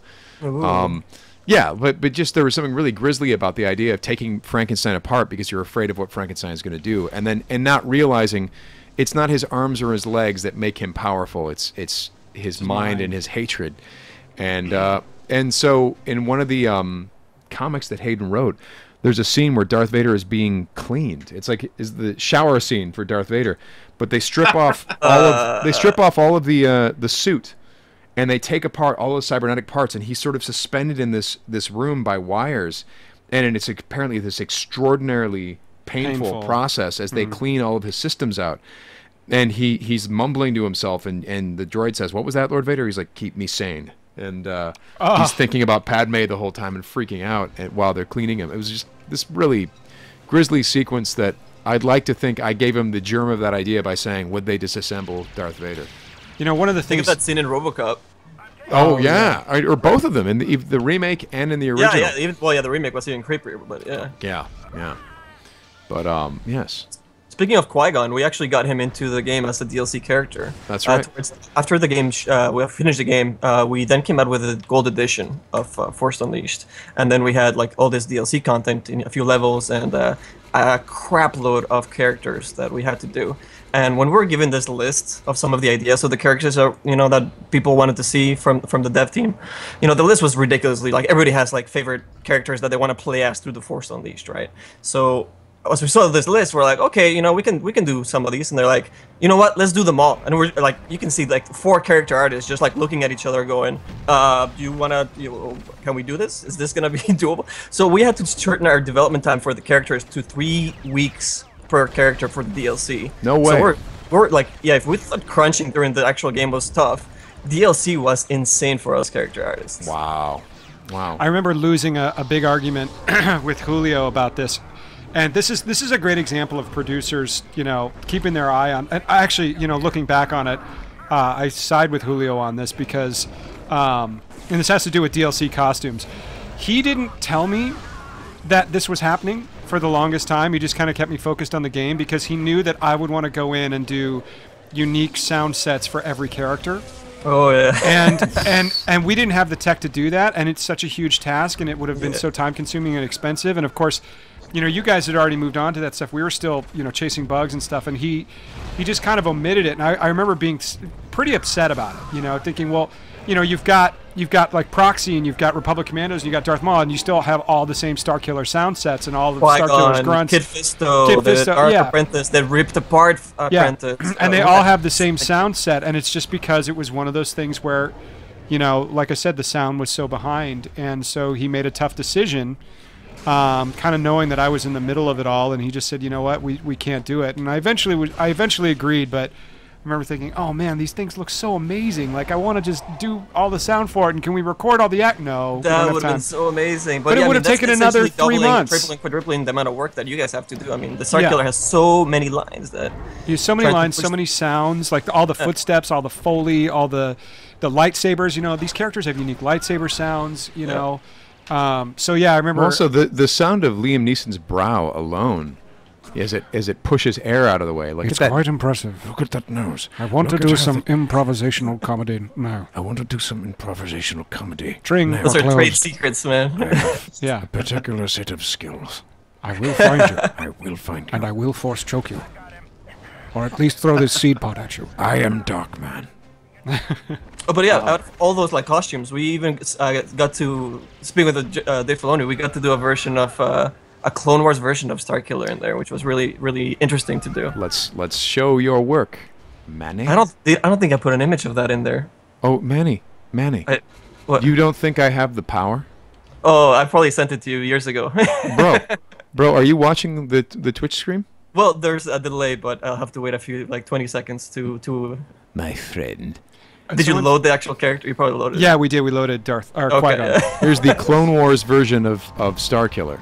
And like creating your face in that style was actually, we went through like I think 3 revisions to that thing, because you know, like other character artists jumped in there like, oh, you know, fix this little area, then this, you know, the style that we hadn't done on the team at that point, you know, like this was you know, the animation, Lucas Animation was doing all that stuff. Right. So I had to kind of jump in there and like, you know, deep end is like, here, let's try and do a clone version of this. Like, okay, well, let's do it 3 times until we got it kind of, you know, as best as we could in those 3 weeks. Yeah, well, you did well, I died. That's fine. But you did a really good job. But that's, yeah, it's... I got being a Clone Wars fan, I was... there he is. Just, you know. Which, you know, it's funny, the thing that I get all the time when I'm, like, at cons and I have there's, like, a picture of, like, for example, the son of Mortis with Anakin, and people always go, yeah, that looks just like you. And they're pointing at Anakin? And I'm like, no, that's not me. But it's interesting that there is some, not really, a little resemblance to Anakin in the face, but not really. I'm glad you got the chin right, though. Very happy about that. Amy Beth did a really awesome concept in Clone Wars style of you, and then, you know, we went off that and we did revisions for the 3D model, so it all worked out, you know, back and forth, and like she did a great job. Yeah, very, very good. Should we show one more model before we go back to Starkiller? Yeah. What's another good model you want us to look at, Manny? Oh, I think if there's like some hardcore Star Wars fans in here, they probably get a kick of seeing like the. I think you should play as Proxy. The Darth Scion. All right, I did Proxy as well, but yeah, the Darth Scion is something that I think the Darth Scion guys will actually recognize. Because I don't think Dave Collins gets enough love ever. Let's do. Okay, where is Proxy? He's got to be in there, isn't he? I thought he was. Oh, you haven't unlocked him yet? Combat training droid, lightsaber training droid. Son of a command. Was kind of difficult to do it at first because we had like a poly count per character model. So that means you have this many polygons to put all the detail and whatever designs, you know, the team came up with to actually sculpt out the model, you know, with your vertices and just polygons and everything. Here, really quick, I want to point out this one. This version of the Sith Assassin, which is built on it's the Starkiller Sith Assassin. It looks like the son of Mortis. The paint styles. It's like, I thought that was really interesting where it's like, oh, that's, you know, it's me as the son of Mortis in a weird way. All right, what are we doing? Inquisitor, do Republic Commando. Little foreshadowing. Oh, that's an Imperial Commando. Never mind. Oh, with the test tubes. And it looks like the Inquisitor. Yeah.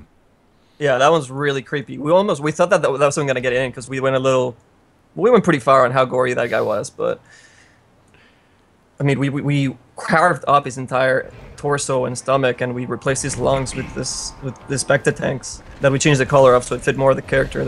We started with the initial green Bacta tank kind of designing those lungs, and we changed them to red there, as you can see. But yeah, we ripped out your eye, and your jaw's completely missing. We have tubes going into your body. There's wires representing the muscle structure inside. I mean, yeah, it was just a mess. We didn't think that was gonna really go through licensing, but they're like, "Yep, they're fine with it." We're like, "What? Really?" Well, wow. This was always a darker Star Wars anyway. Like everyone kind of understood that when this was coming out that they were going to allow this to be darker than. Well, I mean, I guess Revenge of the Sith just came out, so they were kind of like, "Okay, look, we've been to some hardcore places. You guys can get away with a few things." Sure, but the entire process of the game, we were battling, with licensing back and forth on whether we could have cutting limbs off and decapitations and all these things. Like this is something that we're worried from day one. I'm sure Brett can talk about this a little bit farther than me, but going into Force Unleashed 2, that became a huge push for us, and then we eventually got that to go through in different ways. Well, that was a huge. It was just robots. If they didn't actually show the heads, all those things. No, that was a huge effort, Manny, to just crib off Manny's point. To get decapitations was a big thing with like ESRB, because you can kind of think about it again, going back to like any Tartakovsky and Samurai Jack. The only things that he was cutting limbs off were quote unquote robots. Yep. Yeah. So if we look at the stormtroopers, it's like, well, they kind of look like robots. They don't necessarily maybe they're humanoid, maybe they're not. Anyway, so that's kind of how we got around it, because they almost look like robots. Robotic, yeah. You never got. Yeah, it's not like it's like, oh, it's conceivable that it's not actually a person in there, but obviously it was. Yeah, like we just blackened out the inside anyways when the heads rolled for the TFU2 anyways. But yeah, you never saw like any gore or blood or like char from skin or anything like that. So they were okay with that, and it actually worked in our favor because Star Wars has all the stormtroopers in every single level, and we could that's where you got to see all that stuff. And we wanted to do it for TFU1, but we just couldn't do it at that point. Hey Manny, and actually, speaking to that, back Go ahead. like many years ago, I worked on Counter-Strike, this little game you might have heard of that Valve Softwork made many years ago. And back then I was doing a little bit of contract for them, and they built they were doing a German version of Counter-Strike, and I was tasked to do robots for Counter-Strike for the German version so that they could actually have them, shooting each other and whatever. At that point, the German, I don't know, their own ESRB, whatever that is over there, did not want that game to be published the way it was. Wow. Well, yeah, they always as a territory they're very sensitive to. Brett, are you in the bathroom? World War II. Is that so Germany just as a country and just what they allowed to be seen in their country is very much influenced by what happened in the past. So yeah, we're getting deep, guys. It is getting a little deep. But that's the things that we had to think about from a production standpoint. Like, all right, so we can't have if there's going to be blood, then it can't be red; it has to be green. Wow. And that was in other games, not just for our game. Yeah. But yeah, we always had to keep that in mind as we were making games at the studio. Yeah, and that's one thing they brought up in the chat room here is that lightsabers cauterize wounds, which is kind of a saving grace for us in terms of Force Unleashed 2. Do you have any comments about some of this costume, this Darth Maul costume? And then someone asked Manny which Republic Commando that was, but it's an Imperial Commando. It's its own design. Do you want to talk a little bit about that? Which Commando? There was an Imperial Commando costume that we were playing as, and someone in the chat asked which Republic Commando was that, but it's an Imperial Commando. Man, I'm probably one of the few people that did not play through all of Republic Commando, so I don't know, like... Whoa. Oh my god. How dare you, dude. Hey. Your license has just been revoked. You're out. Chat room immediately. So yeah, I'm not familiar with the 4 Republic Commando. Anything else Star Wars I can talk about endlessly. But Republic Commando was one of the few things that Commandos. It wasn't just the 4 of them. Like there was, that's kind of what they look like. So and I actually but they were the heroes. Called them Imperial Commandos.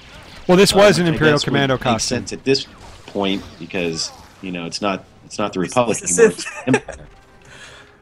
But, no, but I mean, the only thing that we really put in there, like we actually grabbed one of those helmets and we're asked to do some like little Easter eggs. So I remember we cutting up some of those helmets and actually scattered them about some of the levels. And this one you see a lot of clone troopers, but there's also a Republic Commando helmet hitting in one of these levels as well. I remember. Hey, we believe that was in the demo, but I don't think it's in the actual game. It's in the TIE Fighter facility. But I Is think it TIE Fighter? Okay. No, there's an Easter egg of a Republic Commando helmet, and I'm spacing on the artist's name, but he worked on Republic Commando, and he wasn't one of the. He was actually on the indie game that was being done concurrently when we were doing Force Unleashed. Was it Carl Wattenberg? But we brought this guy over, and again, I'm spacing on his name, but he put that up on this ledge, and no one knew about it for a long time, and then someone got up there, and they're like, "What is this?"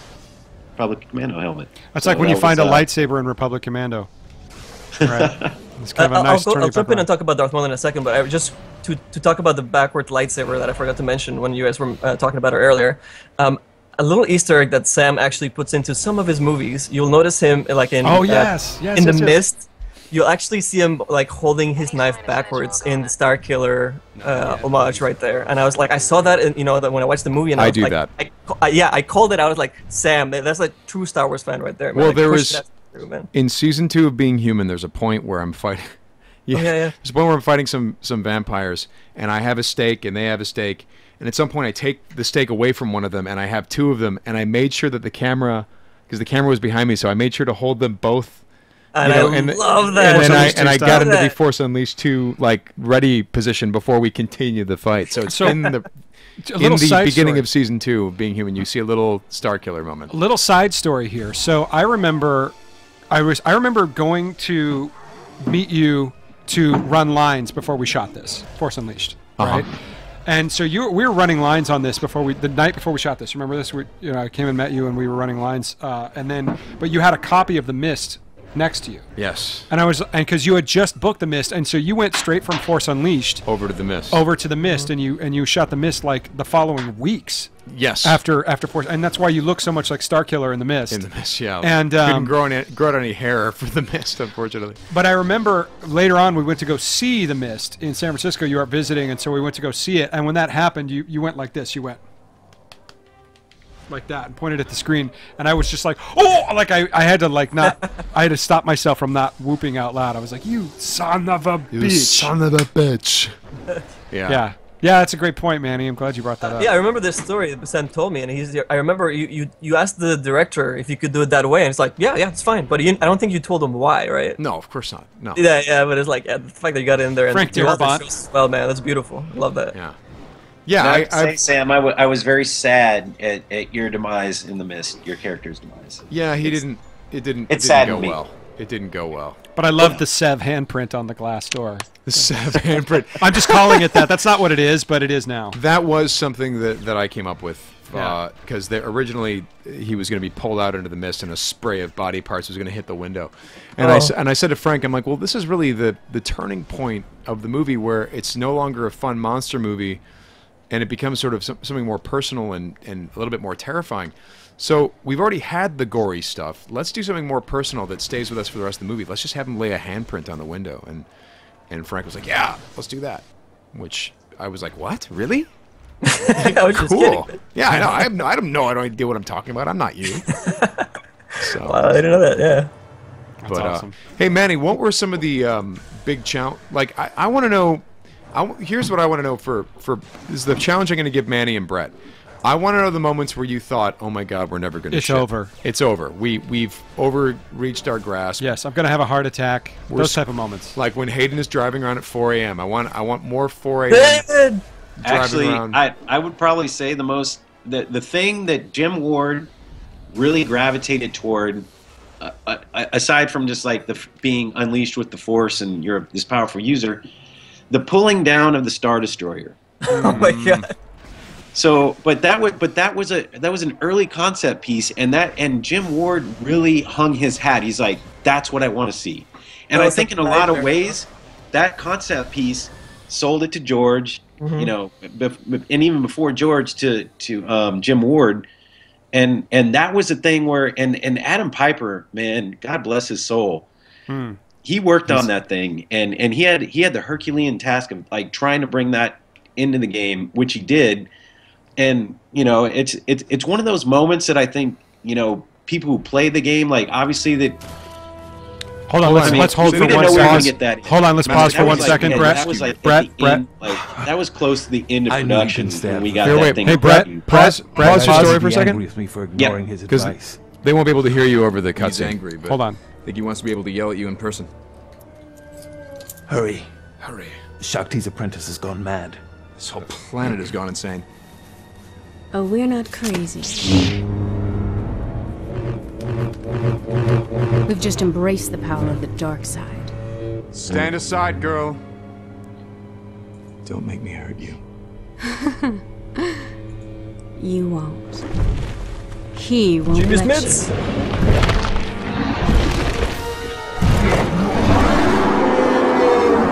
Nice. All right, Okay, Brett, we're back. so continue.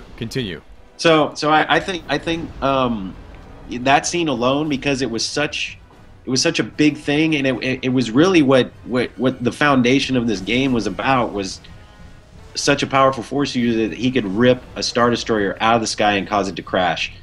And that was one of the last things that we got working. And you know, we're just like, we had to get that in.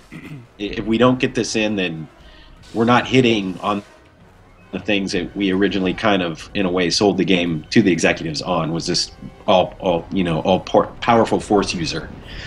So you know, that was down on the wire. Getting that thing in. Wow. Yeah, I remember we were given an additional. Was it 4 months, Brett? What was the? We were given an extension, which, by the way, saved my butt and the sound team's butt. But there were other issues going on with the game. But we were. No, well, it's funny because at first it's like, oh wait, and then it's like, no, we're back in 07, and then it went back to 08. Wow, really? Was it going back and forth? And I think release date? in the meeting where they said it's coming out in 07, it was a company meeting, and Hayden's like, okay, so this is news to me. Can we get back to work then? I mean, I'm paraphrasing, but Hayden I think I'm just, pretty sure to that point, right? good golly, like, you know, can we get out of this 3-hour meeting and go God, so make this meetings, game? Yeah. Oh, shout outs to Marina for this level. Mike KOS did an amazing job getting all this level to look like just like the concept piece that Amy Meth created. We also have Craig Matchett that worked on Mare's Brood, and Yoon that worked on this amazing white Rancor. Yeah, Mr. it looks Yoon Kim, incredible. Master Yoon as we called him, amazing character artist. Impressed with how well I'm handling this thing. I'm very impressed. I Great mean, job. it's. Ow. Okay, watch, and now I die. Maybe not Maris though. We've been challenged to do Force Unleashed 3 apparently in the chat. Oh, Yes. okay. Well, that comes You up. guys ready? That comes Yeah. up quite a bit. Yeah. Well, we've been working on it. 3 weeks. On the side. We have a team of 2. Right now, it kind of looks like solitaire, but I mean, I think if we give it a little more time, it might look like solitaire. Like battle chess. You guys laugh about it, but I don't know. Like if you that last image that I added on your Dropbox, Sam. Oh. I'm still kind of, I still have my hands on Force Unleashed at least a little bit, man. I'm working on a new render, a new sculpt of Starkiller that I'm working with Acme Archives, and we want to make it into a print, into a canvas print that they'll eventually sell. Amazing. By the way, Manny, do you have the ability to do the lottery thing? Can you do it on your own app? I would have to bring in a bot, and we will have to get it set up for another stream. Is there a way to do it for this stream? We can randomly scroll through and pick somebody, but we don't have the bot in here at the moment. We don't have the bot. Huh. Well, I wonder if we could do a thing where we go, first one to answer this trivia question or something like that. Is that possible, do you think? Yeah, that could work. What if we get multiple answers that are first one, right? First one in the chat. Do you want to? Should we do that? Should we? Here, let's do why not? one. Yeah, We'll that'd do be one great. giveaway. This. Sure. Okay, so everyone, we are giving away for people who join in live on these streams, because it was interesting because this little dev thing is it sticks around on my Twitch for a week, and then we pass it off to the comlink, and it's getting some really good viewership and stuff. Yeah. But for the live viewers, we On thought YouTube, comlink on YouTube. we wanted to set you guys up with some cool stuff for tuning in live. So Manny was kind enough. Let me just switch so I can see what I'm showing them. Manny was kind enough to provide prints signed by Manny Lamas that are that the sun Not is the reflecting artist. off. TS Prince TS, not Prince. Sign of the Times. Yeah, we had a Prince album for you. Not Prince the performer. Here, David, take Yes. the first Prince. Formerly known as Prince. Yes. So we have these Prince, formerly known as Manny. Yeah. And we're going to be giving these away per episode. Now, Manny, can you talk about your work with Acme? And you've become a licensed artist, a Star Wars artist. This Boba Fett, we got this Boba Fett on the screen right now. Oh, nice. This is a great print. You had this at Comic-Con, didn't you? Yes. So actually, I remember talking to Acme a few years ago. Be like, I'd like to work with you guys. Put some fine art printouts for you guys to sell. Anytime I can get my hands on working on Star Wars, I'm gonna do it. So, after Lucas was sold to Disney, so many of us were just hardcore like Star Wars artists and contributors to the universe. We loved that aspect of it, let alone everything else. Everything else was second to it, But at least for me, I speak for myself. I mean, I just love being able to add to that universe. So keeping attached to that stuff is super important to me. So on my spare time, even after working the crazy amounts of hours that we worked for Force Unleashed and the sequels and the gold editions and whatever, I would still spend some time at home or at the studio even and do some extra renders and things for the team or things that could be used to market, the market team could use for when the game was going to launch or afterwards, or stand-ups, magazine covers, anything like that. So one of the things that I did was I started that Boba Fett render and beauty illustration. That's and awesome. I kind of reworked it, throughout the years. Every now and then I would pick it up and fix up the colors, or bring it up to a higher state where I think it should be. Because as an artist, you never ever think that you're finished with a piece. You could always do something else to fix it. So Boba Fett is one of the best examples of that stuff for me. I've always been working in it forever until I stopped when I submitted it to Acme on his final form of a more of a realistic photo shoot, more monochromatic. And they loved it, and it's being sold there right now. And they keep sending me tubes to sign up for them. I have 2 right now that they keep bugging me to send them back. But it's gotten received really, really well, man. I'm really happy that I was able to do that. Congratulations. And we're actually going to be... Sorry, go ahead. Congratulations, yeah. What we're going to do is we're going to ask a trivia question, and the first person to answer correctly on the chat, we will send you a print. We'll send you prints. Or the artist formerly known as... We'll send you a jar of Purple Rain. Yeah. Purple Rain. Should we actually do the first one now? And some crying doves. Yes, let's do it. We'll do 2 of them right now. So... Oh, wow. Let me think of... Okay, hold on for a second. And the Starkiller ones are co-signed by Mr. Sam Witwer as well. So That's right. Or they will be. They will be signed. I haven't signed them yet. Still? So Really? So what do you think? You want to give away that one and the Boba Fett one today, David? Sure. And then the next 2 will be... Yes. Okay, so... Is everyone set? Is everyone ready? So for this one... Are we frozen? No. I'm just putting it... It takes a second for it to refresh. Got it. So we are now going for this, signed by Manny Lamas. For this fine piece, we're going to ask a trivia question. In Espanol. What? Oh, it's llamas. In Llamas. Spanish. In Yeah, in Espanol. Spanish. Yeah. it's Why llamas. is it that I've never known this? How come all of my friends, I don't know how to pronounce their last name? I'm like, Because Matt every Omernick. person that I meet, and I say llamas, and they look at my name written, they're like, huh? And then I have to explain it. And I was like, you know what? We'll just go with llamas for a bit. Yeah. Okay, so this one, we're giving away this one. Is everyone standing by? Are you guys ready? Oh, You the set. Dark Vader in the back? Because I have the question, and this is going to be Red for 5 standing loyal by. podcast listeners. And Brett, no, you may not answer. Damn it. Okay. Can I What- enter? Can we win? What was No, Manny, you can print your own. What was the first name that did not later on go on to be the official name? What was the first original name of Starkiller? Oh, that's a tough one. What was his name? His real name? Do you need the first and last, or just the first name? Pink Ninja got it. Oh, so you she's just not want getting the print. Yeah. Jacob. Dude, that's my girlfriend, man. Oh, is she? Wait, is that your girlfriend? Wait. She just wrote, "Damn it." Okay. Well, so we got to do a different one. Well, right? no. Then the chosen next guy that chosen writer 513 got But it. Couldn't he There see you go. Pink Ninjas? No. No, they would have typed it out. Okay. So chosen writer 513. Hey. You got it. Chosen Rider 513. Okay, so what I want you to do is, if you can direct message me, I'm going to write down your name, give me your address, and we'll send that off to you. And then later on in the podcast, we'll go for the Boba Fett one. Yes. Beautiful. Congrats, man. Congratulations. So, the Pink And Ninja's Sam like is going rigged. to get to sign it, right?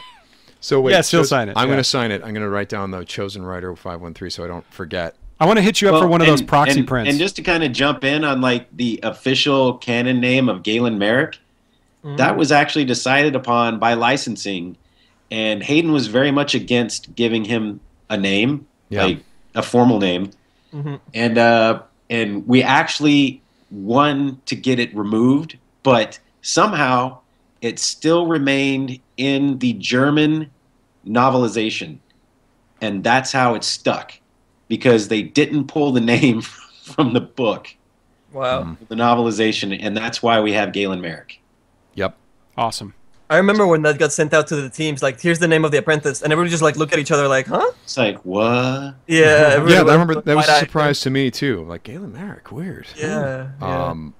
Okay, so I've got your name down here, and then later on we will do the Boba Fett giveaway. Yeah. Yeah. So this is all an argument to get your internet completely decked out. The next time we do this, by the way, it's going to be complete random drawing, unless of course the trivia thing is just way too cool. I don't know. What do you guys think? Random drawing or trivia? We can do trivia. I like the trivia. Trivia is kind of neat. It makes you. Maybe you can switch back and forth for some of the people that are super hardcore fans that might know all the inside stuff. They can still get a chance to win. Yeah, one random, one trivia. There you go. That'd be cool. Hey.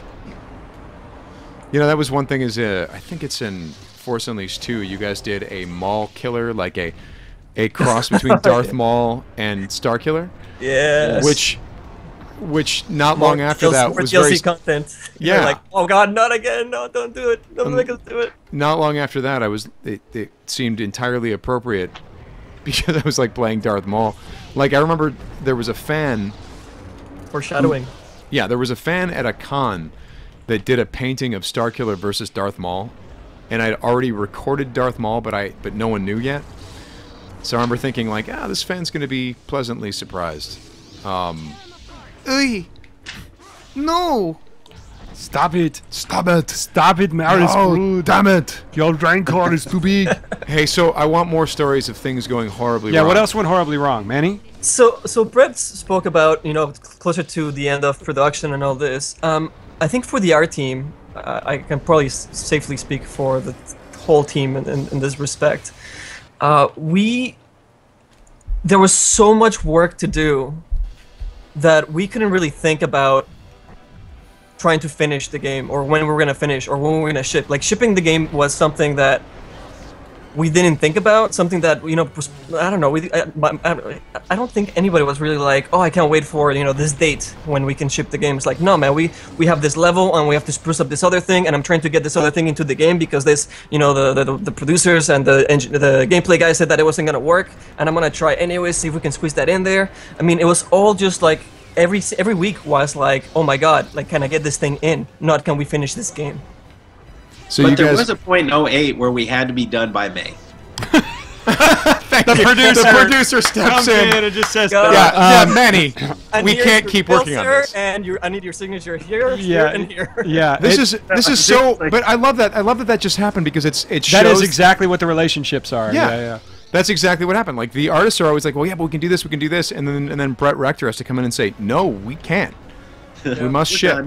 This day. Well, there's always ways around, I mean, obviously it's important to ship, obviously, right? Like we needed to get this game out, and it was so many things we're trying to finish at the same time. But Darth Maul is actually one of those, a really good example of how we're able to really, get the team together to push some stuff in, even though we didn't have the time to do it. And we still were able to do it some way, somehow. The whole team, the gameplay, the modeling, the sounds, everything, the cinematics, the fight scenes. Because a lot of things happened with this Darth Maul character that was not supposed to go in, by mid-production. Or I guess maybe 3/4 of the way in was when we were dancing around with Darth Maul. Because, everybody that played the game knows that, you see Proxy, the fight scene with Proxy that everybody will remember if they played through the game, when he brings out this nice surprise for Starkiller, and he, the music cues in, he turns into Darth Maul, the lightsabers go out, like in episode 1, and you have this epic fight, and everybody loves to see Darth Maul come back. So when we were talking about doing that scene and Proxy turning to Darth Maul at some point in the game, we weren't even sure at what point that was going to happen. He was axed before even we got to that point, I think, and they said, we don't have the time, like our gameplay guys don't have the time to make this fight scene with Darth Maul. We're gonna have to reuse somebody else. that comes in and reuse some elements from here or there to do the actual gameplay for that fight scene.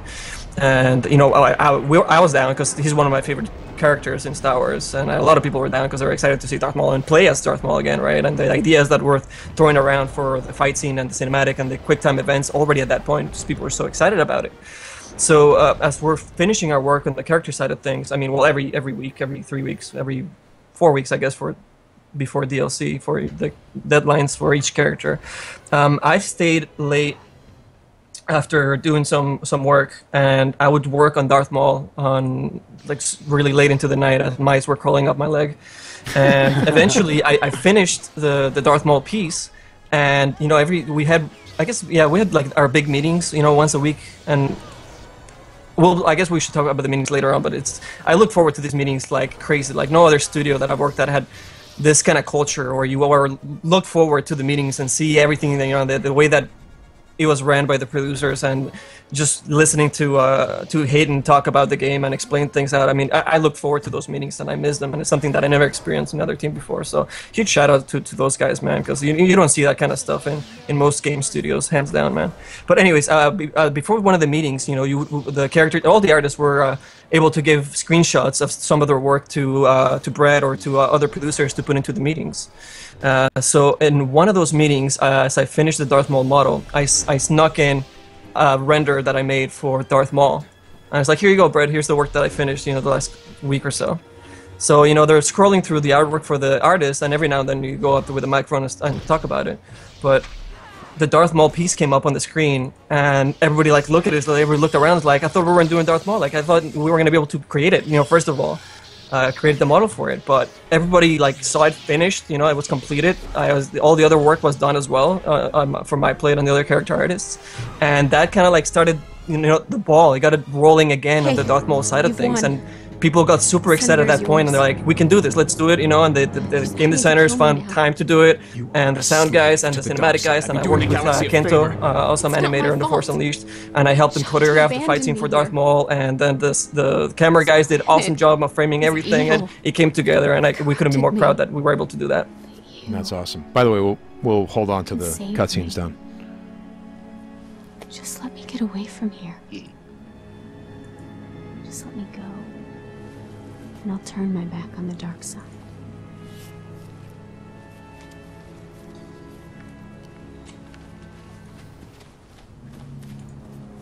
That one. She reminds me too much of another young Jedi who turned to the dark side. You shouldn't have let her go free. You really think she's free? She'll carry the memories of what she's done here. Oh, oops. Oh, you hit the button. Did you just say the word forever? Just say the word. You ready? Shh, shh, shh, shh, shh. Forever. Okay, cut. Can you give us 3 more of those? Give me 3 variations of that, please. Brett, please speak. Someone just asked what happened Brett, to please. Brood. Brett, we're recording. And we're recording. take 37. Thank you, Brett. 38, please, I should say. Please, this is really hard. Come on. Give me 3 variations. I need to concentrate. Actually, Come on. Hey, no, please. You know what? You want to trash your lights? You want to trash your lights? This is what it was like. Why are you trashing my scene? We're rolling. Why are you trashing my scene? We're rolling. Say forever. 3 in a row. Forever. That says me and Christian Bale are done professionally. You know what, Manny? Brett, we're done professionally. The game came out in 2008. Nice guy, Sam. Nice guy. All right, one more time. Forever. One more time. Give me 3 Shut up. Forevers. Here we go. Forever.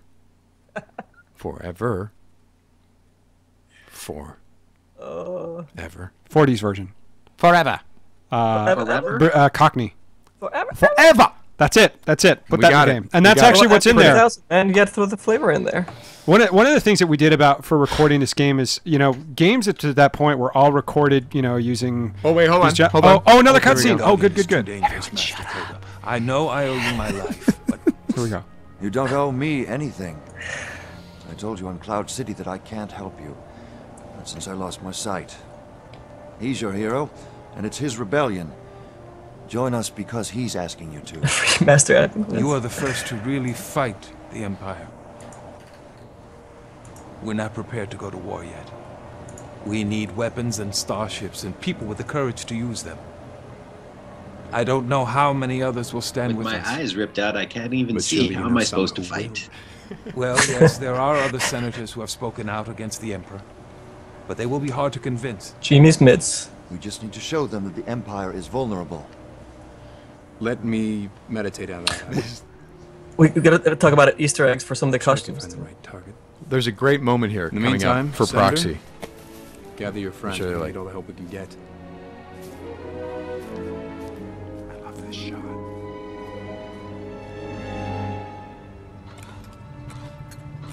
Master, he's here.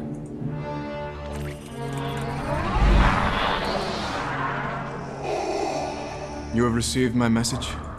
Yes, your mission goes well. I have recruited others Well, to my Master, I've cause, come to but kill you again. now I need your counsel. My allies seek a major Jump! strike against the Empire. The Emperor rules the galaxy through fear. Jump. We must destroy a symbol of that fear. The Empire is building Star Destroyers above Raxus Prime. That shipyard is your next target. Thank you. And the cloth in this game. Sam, you've got poop on your face. Again. This always happens every time you go to Felicia. It's just wrinkles. Oh yeah, that was me. I put all the dirt on you. Forget that you still serve me.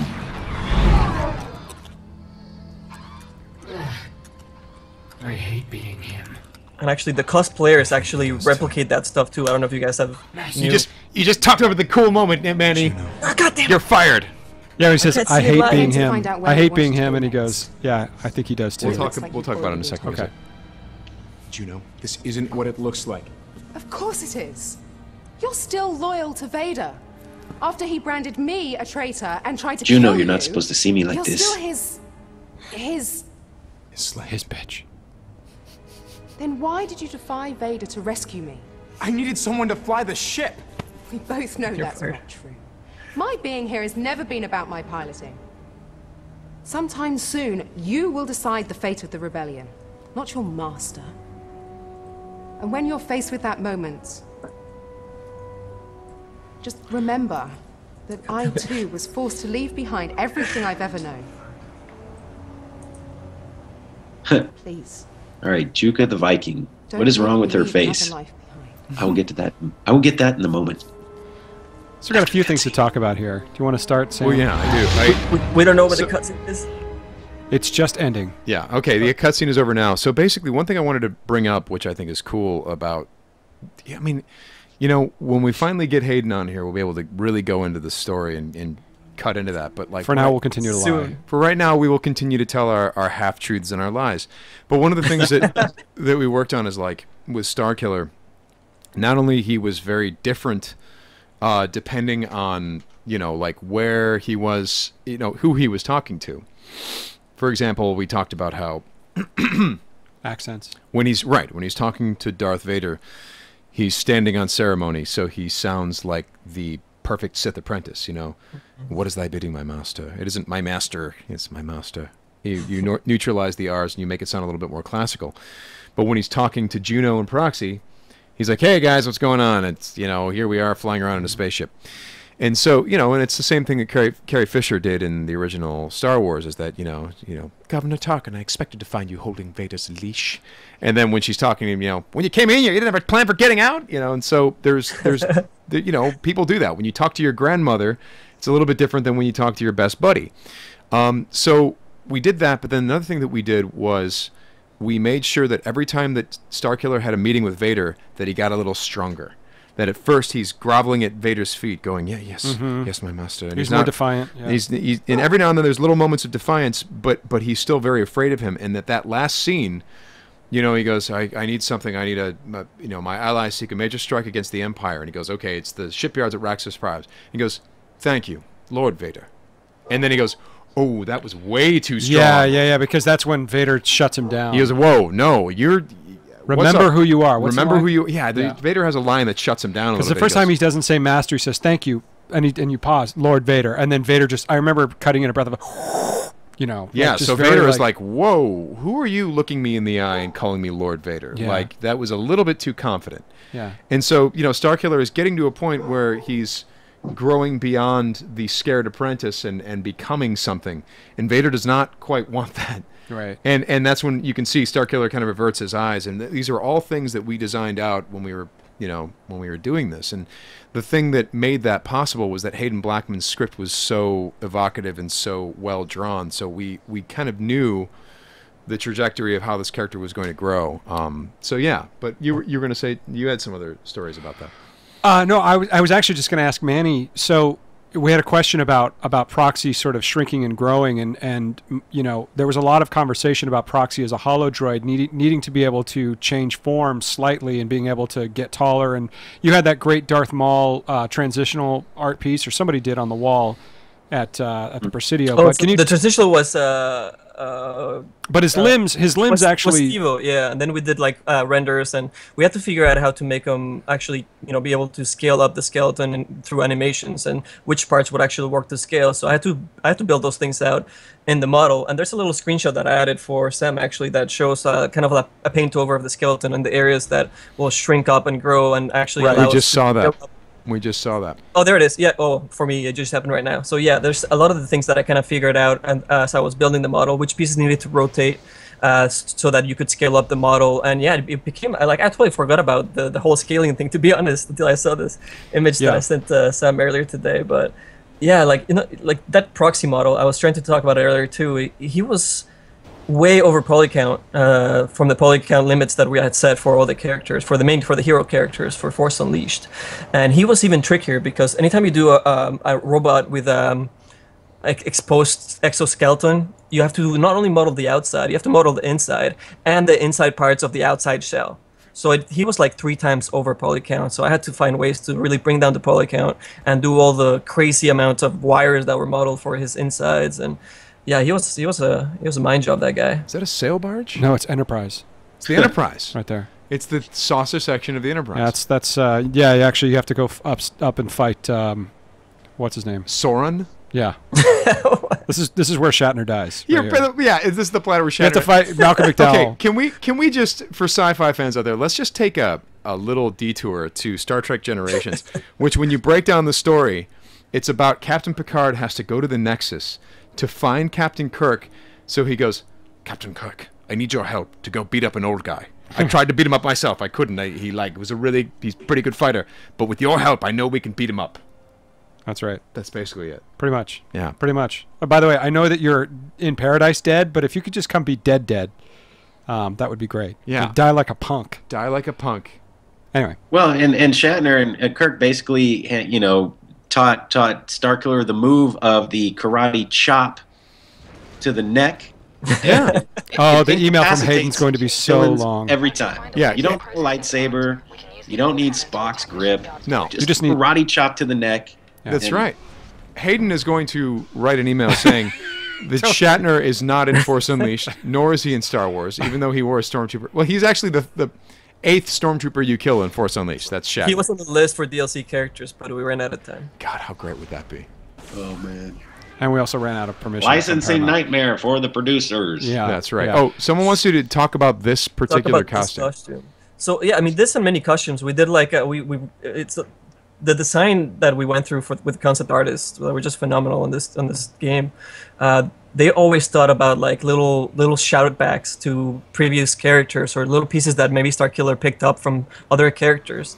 If you guys see the Ultimate Evil version of Starkiller, which is I think probably the fan favorite, I want to say, a lot of his pieces came from Bausch, the bounty hunter that Princess Leia disguised as when she goes to save Han Solo. So if you see like the shoulder pieces, even in Starkiller, well, yeah, Starkiller's a little bit, but more on the Ultimate Evil costume when you do the evil ending.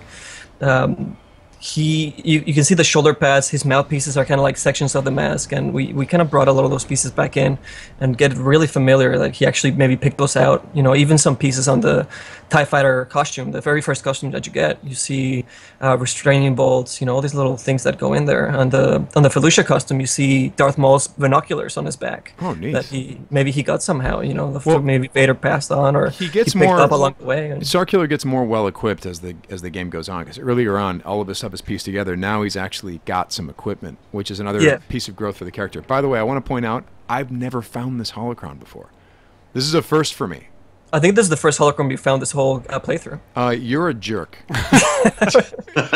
You're a bad person. But about this costume, this was a little bit of a shout out towards more of a Vader build. So we're trying to combine a little bit of the rebel side. Like this, the point in the game where he starts to turn, like you guys were saying. So you can see like some of the rebel items coming out, like the X-wing fighter pilot vest on him, and you start seeing that little machine with tubes going in onto his chest, which is Vader, very Vader-esque. Manny, and obviously his mouthpiece. It's the bottom section of Vader's mask. Manny, Hip Optimus Prime said you should have given him a Nintendo Power Glove. He found one, and he's wearing it. It was hidden below the wraps. Yeah, got it. Up, down, left, right. Yeah, that's right. Well, and, I think his upgraded attire through the game gives him more confidence to talk to Vader. Because before he's the lackey. He's got a busted lightsaber. He's got janky accoutrement. Like he's like a patchwork quilt. For like 18 years of his life. And then he gets to go out. He's got a hot chick. He's got this cool ride. he's got dating the prom queen. Yeah. Here's one. When Proxy isn't planning to kill Starkiller, he's making these outfits on Imperial Project Runway. Yeah. He's just holograms. He's at the loom, and he's just like throwing together some threads.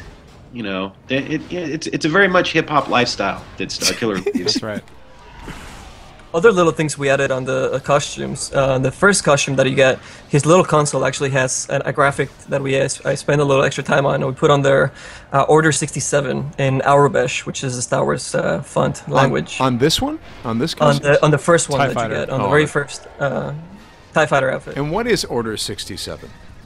Well, it's the hey, you did a good job on Order 66. Go take the day off. Yeah, exactly. It's hamburger, Sunday. Fries, and a milkshake. Well, Order 67. Order 67. It's continuing with Order 66 from the. And you can only get that at Mel's Drive-In. That's right. Which is a place where we went often when we were working on this game. We go It's to Mel's. actually a Pizza Pockets. Pizza Pockets. Hot Pockets, yeah. God, I love all these spaceships you see. There's the Rebel transport crashed down right there, and you guys can't see this, but we can, and so can our audience, and that's all that. Look what I did. Oh, my friend. The TIE pilot's got to be, like, really just bumming hard. Yeah, like, what's going on? Yeah. Just leave you right there. Yeah, let's leave it.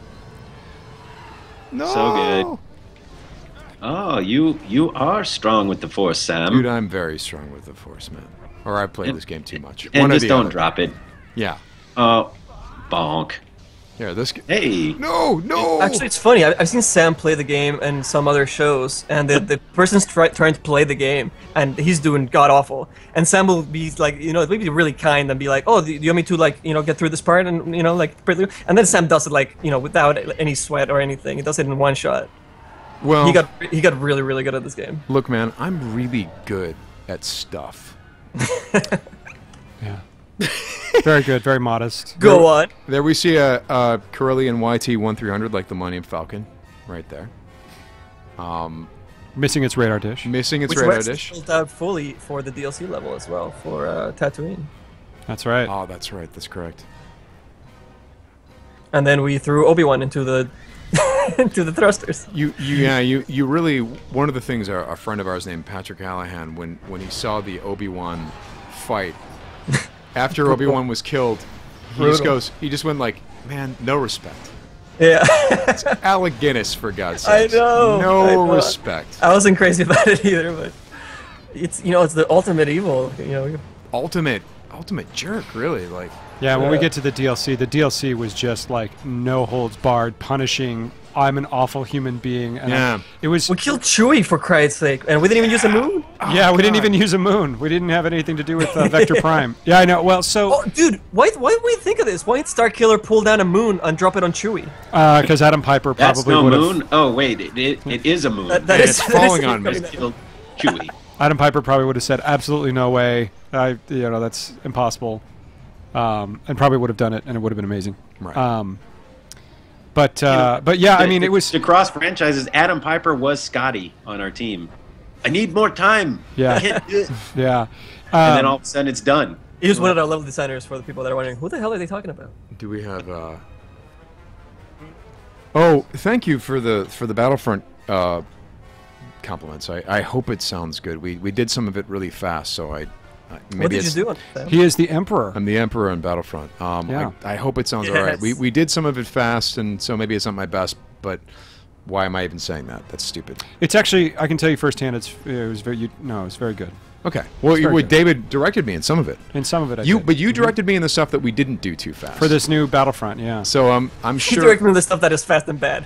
Yeah, So, the stuff that was so David never used the words faster, more intense when you're in the studio? Not with the Emperor, no. not with the Like that, but faster, more intense, Sam. Screw you. I'll go as fast as I Yeah. want. Yeah. I suppose now I could share that. So, share things, David. Share. Sorry. What were you going to share? Somebody was asking me earlier about any advice for any artists going to school and getting into the game industry, and that's a question that we actually get quite often. There's the growth in schooling for video games has grown from zero. Really, there was none when I was when I was trying to get into the industry. There was zero education for any of this stuff, and now it's actually oversaturated to the point where you actually need to really look for the right teachers in schools instead of looking at schools and prizes and all this stuff, which it makes it really, really tricky. I mean, you'll be watching any TV show and you'll see, you want to make video games for a living? Oh man, we got you. You know, like all this exciting, like trying to sell you Hot Pockets or something. But you really need to do your research and not fall for all that stuff if you're trying to get into the games. And actually, you're gonna have to be really dedicated if you really want to make games, because making games, like this guy's been saying in the past broadcast, it's really freaking hard. You know, so if you're gonna get into school, look at the art pieces, look at the history that the teachers have, the people that are gonna be teaching you, and forget everything else that they try to show you. Besides that, And if you're like Manny, just make a badass Darth Maul model in your spare time when you come in to interview, and you'll probably get the job. Oh, that's right. I actually had a Darth Maul model that I did before. Yeah, and it went on. That's right. It was on the wall, dude. It was. It's still on the wall, I think. Yeah. It's part of the artwork that we adorn the hallways with. That was good times. Actually, to see just in the LucasArts floor and A4 that we were at, it was always nice to see, and throughout in the B building or C building as well, just to see like. We didn't have like George has an incredible poster collection which is featured throughout all of the Presidio. Yeah, he has the largest movie poster collection in the world, and they're really incredible. Yeah. And the fact huge posters, that like we had so many 7 great feet tall pieces posters from our artists on the wall is just a testament to the games that we were making and to the talent that we had within that studio. You know, I never thought about that, because when you go to the Presidio and you go to Big Rock Ranch and you go to Skywalker Ranch, you see all this classic movie poster art from anywhere from like the 20s to earlier to later to the 40s, and then every now and then you see a piece of art from something that perhaps we worked on, or it's a piece of art that Manny did or something like that. And what I'm forgetting is the fact that George is the one who personally chooses the pieces that go on the wall. Yep. You know, like, I mean, I remember hearing Dara O'Farrell say, yeah, I walked into A building and there was a guy who was hammering on a wall and moving a piece of art and doing this stuff. And then I looked closer, and it was George Lucas. He was not happy, with exactly how the art was hung, and so he was doing it himself. He took a very active interest in the architecture of those buildings. Oh yeah, he was. I remember walking through there when they were still in 2005, when I was still at the Insider, and I'm walking through with my editor on the Lucasfilm side, and the painting of George Costanza where he's like kind of on the sofa. Oh yeah, he's like, and I swear to God, George was on the ground in a similar pose, like looking at 3 pieces of art. Like, where am I going to hang this? And he looks up and he sees this woman I'm with, Linda Kelly, and he's like, "Hi, Linda." And he looks at me, he's like, "Hi," and then he goes back to looking at his artwork. There are countless stories of George Lucas basically fixing a lot of things. Like his obsession with detail was very impressive. Legendary. People talked about. I remember one of the stories I heard was there's this old movie theater in San Rafael off of Smith Ranch Road, and there was some stand-up display for I don't know if it was one of the Star Wars movies or it might have even been Red Tails. I don't even know what it was. But someone said they spotted George in the lobby and he didn't like where they had placed it. He's like, well, this doesn't make any sense, you know. And then he moved it from one place over to another place, moved it around, looked back, looked at it, moved it again, you know, moved it around and said, well, that's how it's supposed to work, you know. He would just go into places and, you know, he'd go into the lobby of Big Rock Ranch and if someone had moved a chair, he would stop what he was doing, go over to the chair, look at it, and move it back so that it was directly proportional and like really well aligned and made a good portrait, you know, as you walked into the front doors. And like you heard those stories all the time about George. You know, he's a frustrated architect. Well, not really a frustrated architect because he built a lot of buildings that were all gorgeous. And even with Skywalker Ranch, you could read about this in certain magazines that have covered Skywalker Ranch throughout the years, but there's a fake history that he developed in his mind of how, from sort of like an anthropological way, this group of buildings would coexist with each other. That the main house would have started as sort of like a sort of 19th century era main house, you know, overlooking farmland or vineyards, and eventually the winery would have showed up later in the 1920s or 30s, and that's where they would have been making the wine. And the winery building, of course, being Skywalker Ranch. So like there's this whole way that he puts together buildings, and he really thinks about that stuff, and it's very impressive. You know, this actually makes a lot of sense now. Every time we came in the morning, I remember like a lot of artists had like their action figures and the collectible statues on their desk. I mean, it's a development studio, so everybody has their desk, just like almost like Brett's desk at home. And every time people would come in the morning, their figures were posed in very sexual positions. No, that was Brett. Actually. Yeah, it was Brett. Oh, was that Brett? That was Brett's contribution. Yeah. That was actually Jet. But that was nobody Jet Lucas. went around and moving everybody's statues into these poses. That's hilarious. Actually, so I mean, as many as expressed, my love of collecting is without measure. Yes. And one of the coolest figures that I was ever given, and having mentioned Jet, back when he was like 13 or 12, he was an intern on the game. On the Force Unleashed, yeah. At the time. Yeah, he was an intern, and basically what, you know, and he sat in meetings, and you know, we wanted to give him kind of because he wanted to be a game maker at that point, and it was kind of on me to kind of look after him and make sure that he didn't disturb too many people like Carl Wattenberg and get him sidetracked. Chris Tucker, by the way. Sorry. Oh, exactly. You're doing the Chris Tucker with the Stormtrooper? But one of hilarious. The coolest things, well, so he would come to my desk, and I'd have figures there, and he would start beheading all the figures, because the Hasbro stuff, you could pop the heads off. So I'd come in the morning, and I'd see all these like decapitated figures, but then one day he comes in, he's just like, I don't see my action figure, because there was the George Lucas family set that had two sisters. Well, he also had the Stormtrooper, though. Remember? What's that? He also had the Stormtrooper, George Lucas. Oh yeah, no, but I'm just saying, like there was like that set from the movie, you know, it was Amanda and Katie and Jet and George in the set, and he came in one morning, and he handed me, he's like, here, and Jet gave me his action figure of himself. Nice. From Revenge of the Sith, and like that's one of my, you know, it's one of those things. It's like, wow, like I was actually given an action figure by the person who was, I don't know, it was, you know, he's just a little 13-year-old kid, but it was for it was kind of cool. It's one of my favorite little things. For people that don't know, Jet Lucas, George's son, played the Jedi when Jimmy Smits, and we got to talk about Jimmy Smits. Zet Jukasa. Yeah, Zet Jukasa. When Jimmy Smits comes into the Jedi Temple and this young Jedi is trying to escape, and the clone troopers gun him down in Episode 3, that's actually Jet. That's George's son. Yeah. Who plays that role. But yeah, speaking of Jimmy Smits, so someone asked earlier in the chat room, that is actually Jimmy Smits in The Force Unleashed. So Dara O'Farrell, my boss, reached out to his agent, and Jimmy Smits said yes, and we were all like, oh my God, that's amazing. And so he was flown up from Los Angeles for the day, and he did a head scan in the morning, and we actually flew you up, Sam, as well, to read across from him. Yeah. So I remember it was you and me and Jimmy Smits reading across from him, because I was reading as Leia or Vader or whatever. And I remember interrupting him at one point, right before he was supposed to say a line or something, and I'm feeling like just awful, like, oh my God, I just interrupted Jimmy Smits, like I got the line wrong or something. But he was so gracious. Like, he was great. he was so, I can't tell you how great it is to meet someone with that much experience, have him come in and work on your game, and have him be that cool. He was really, really incredible. And then, because the PlayStation 2 and Wii version were different, once we finished shooting everything, he had to strip off the little dots off his face and then reread the entire script again because it was different for the PlayStation 2 and Wii version. So it was a very long day for Jimmy Smits, but he did a great job. He was great. He was a lot of fun to work with. He was super collaborative and easy and fun. And I think one of my favorite little moments was I felt particularly insecure when it was time to do, because we were reading all the characters with him. Yeah.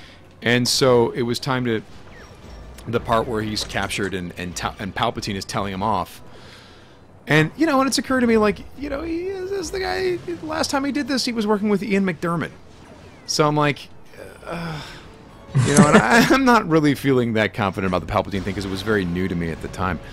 So we basically say action, and I say that, "You traitors to the Empire, you will be interrogated, tortured. You will give me the names of your friends and your allies. Nailed it. And then you will die." Yeah, and that was one of the best Oh my god, moments. that line, dude. We joked about that inside the studio a lot. We just loved that take. We loved that take because there is this flippant energy.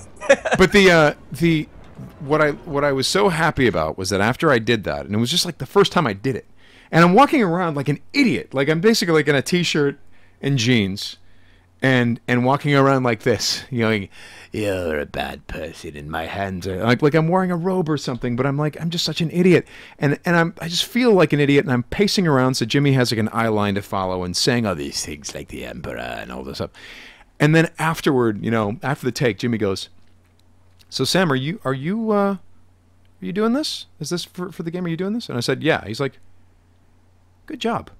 And I'm like, "Cool. That's all awesome. right. That's all right." That's because awesome. he actually worked with the guy, like one moment about that line and your choice to go, "And then you will die." And then you will die. There's a flippant energy to the Emperor when he gets very confident. Like, this is how I've seen it. He will meet you and blah blah. When he's explaining to Vader, you, and then you will be. yeah, he's almost me. bored. Yeah. Like he's just like, for God's, like he just.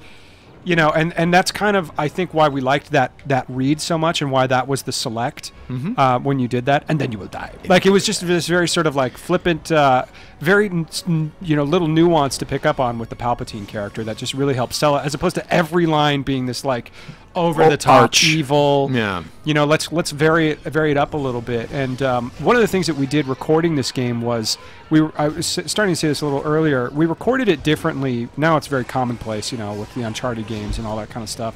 But for us, we weren't doing the sort of typical recording with the giant microphones. We recording it, with really like using production sound techniques from film, like radio mics or shotgun mics, like a boom.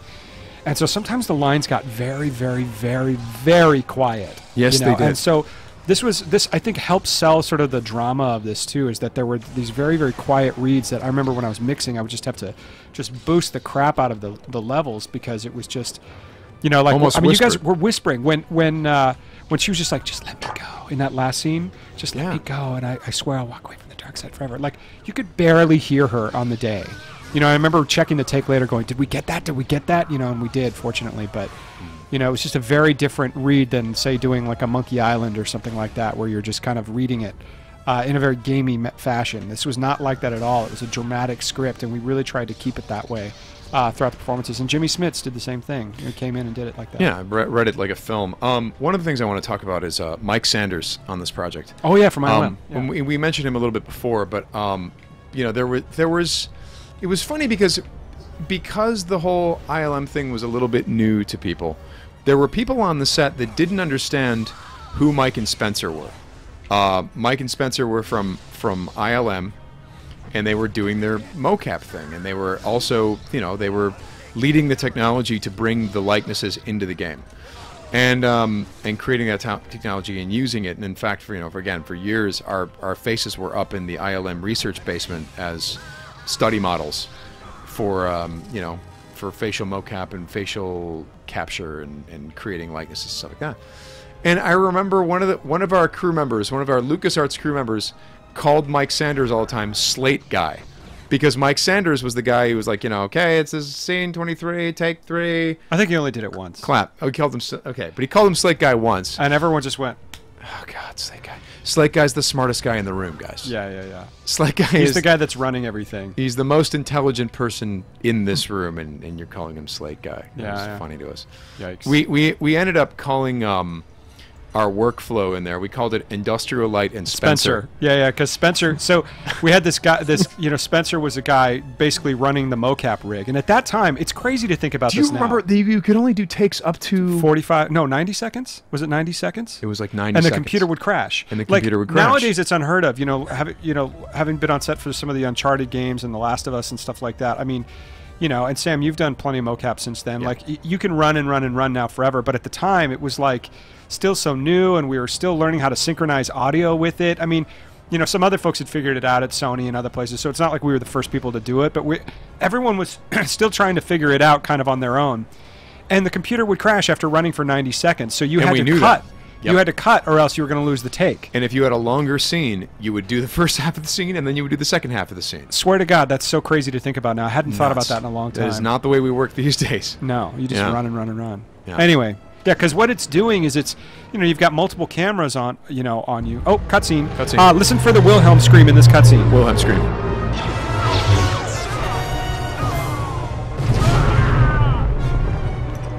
Wait, did it get replaced? No. Oh, it's coming up. There it is. That's all Tom Bible. He did all the editorial for that. Tom Bible did all the design. What is Visceral's upcoming Star Wars game? Well, nobody knows. Nobody knows. Oh, well, look what I'm doing. This is not right. But I did it. Gonk. Bonk. No. Yeah. Do we still have Manny and Brett on there? Yeah, I'm just captivated by the prowess with which you're streaming through this game. Well, it's pretty impressive. Yeah, I could put it on Sith Master, and then it wouldn't be nearly as impressive. I get my butt kicked. Actually, I do know small little things about the Visceral game, but I'm not at liberty to say anything. Yeah, do not. Well, then why don't I have a job in it, dude? I do not know, but I will. I will certainly bring you up. Please at my next meeting. You should bring me up. Oh dear. I've got a briefcase full of Ritz crackers, and I just sit there and we go over spreadsheets. Whoa, we're not talking about Ritz. What? Our sponsors. Our sponsors. Ritz is the sponsor? Oh, I'm sorry. New sponsor? Did we lose? Oh, Hot Pockets. Yeah. Oh, okay. No, Hot Pockets is. Oh, gonk in half. Gonk in hell. All right. Very cool. Wilhelm scream. So you heard it. Good. Very good. Yeah. So we're approaching. We're approaching the Darth Maul fight, aren't we? We are. Yeah. Yes. That's what I thought. And you know what? Maybe we should end with the Darth Maul fight, and then we'll talk a little bit more with the, and then we'll call it after that. Yes. So I was telling a Robot Chicken story earlier. I remember Robot Chicken Star Wars came out, and Seth Green and Matt Seinrich. Matt Seinrich and who are some of the guys that do the voices? Dude from Clueless. Yes, the dude from Clueless. Anyway, we were. I feel so bad. Yes, dude from Clueless. Well, he was in Road Trip. He played Boba Fett in Robot Chicken. He's hilarious, and for whatever reason, of course I'm on mic, I forget his name, but he and Seth Green both were like in front of an entire Q&A afterwards. At ILM was just started going on about how much they loved The Force Unleashed.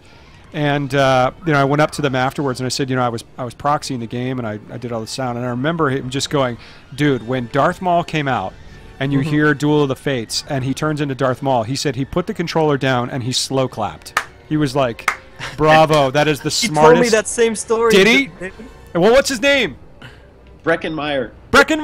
There it is. The guy from Red Race. Yeah, exactly. And I just love that. Manny, you and I might have been standing next to each other. Thank you for Jubitronic for give him a few prints, getting on the nets faster than us.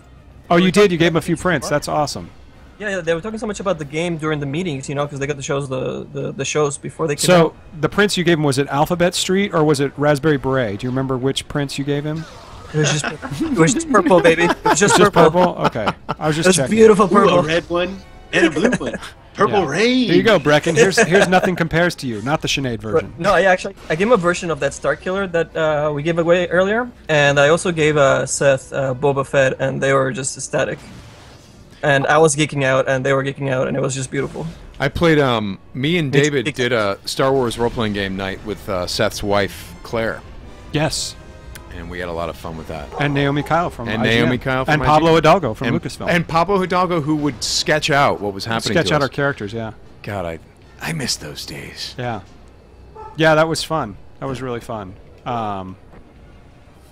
Very cool. Here, I think you can blow through this wall. Sam is quite the game master, by the way. You run RPG games. You've been doing it for years. For years, yeah, since I was With like your 11. Yeah. Yeah. Starting with D&D. We've made art for your games. Yes. No. Okay. Let's talk about Yeah. Manny and Steve Chang and Amy Beth Christensen have made custom Star Wars art. Characters, new design characters and stuff for characters. It's sort of like generic characters because they have a non-compete Lucasfilm thing, but it's not like I was using it for commercial purposes. So they were like characters that could fit into Star Wars that I used for my games. My private, personal games. Right. Artwork that no one will ever see. It's gotten weird. It's gotten very totally 50 Shades of Sam. It never happened.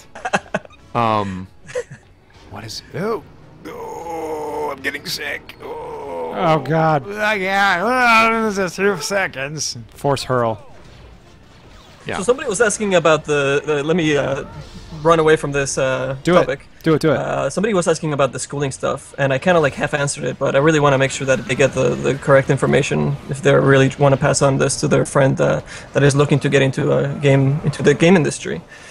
So if you're like, we talked about the school thing a little bit, but past that, I think the most important thing for you to do if you're trying to get into a specific studio, like the studio of your dreams, or even just trying to get started, the things you need to research for this particular studio. Look at this. Wait a second. What? Oh, that guy fell like off the ledge. Okay, and he was holding on. Poor guy. Sorry, Manny. Anyway, go ahead. Sorry, Manny. Go for it. Oh, it's all good. It was. I wish I could see it in real time. It's delayed for me.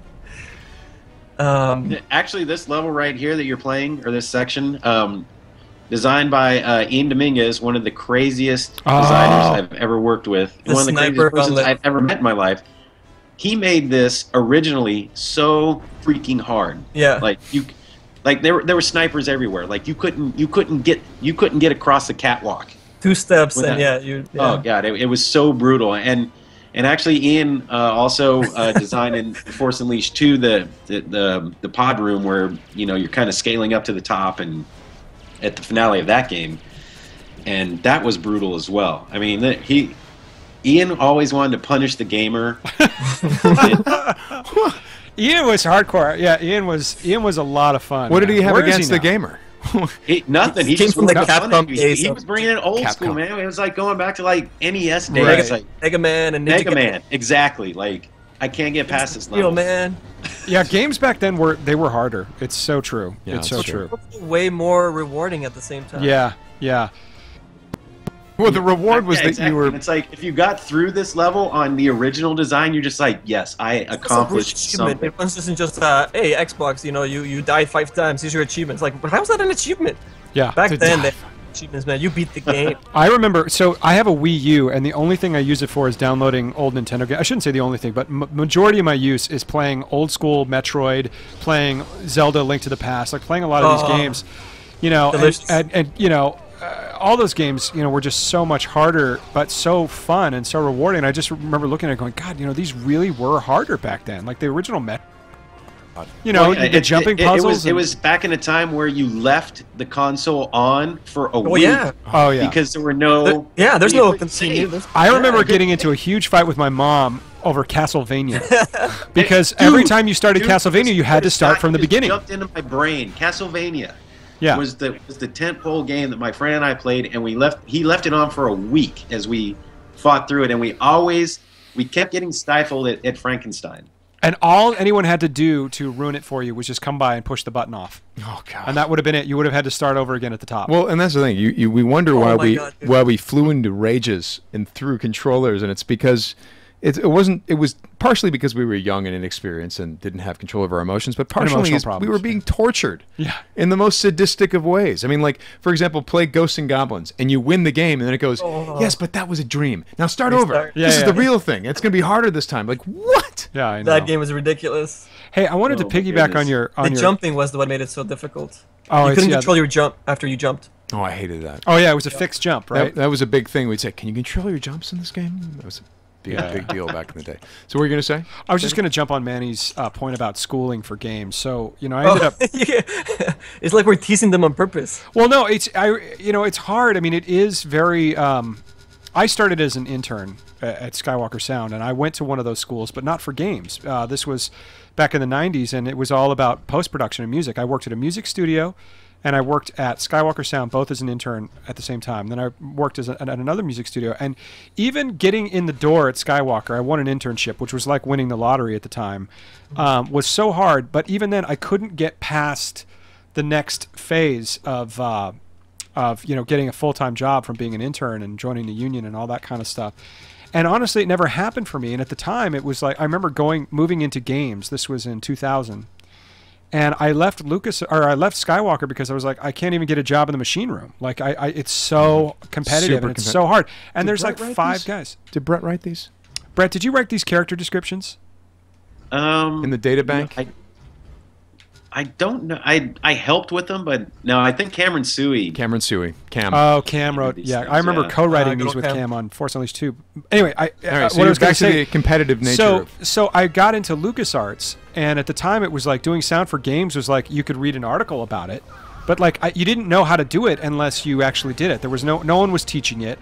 I remember working on game curriculums with some of the guys from Expression School in Northern California, and and now they teach this stuff quite a bit, and it's so easy to just download tools like Unity and Unreal and actually start messing around. Tools like Wise and Fmod and all kinds of tools are out there, but they just weren't out there at the time.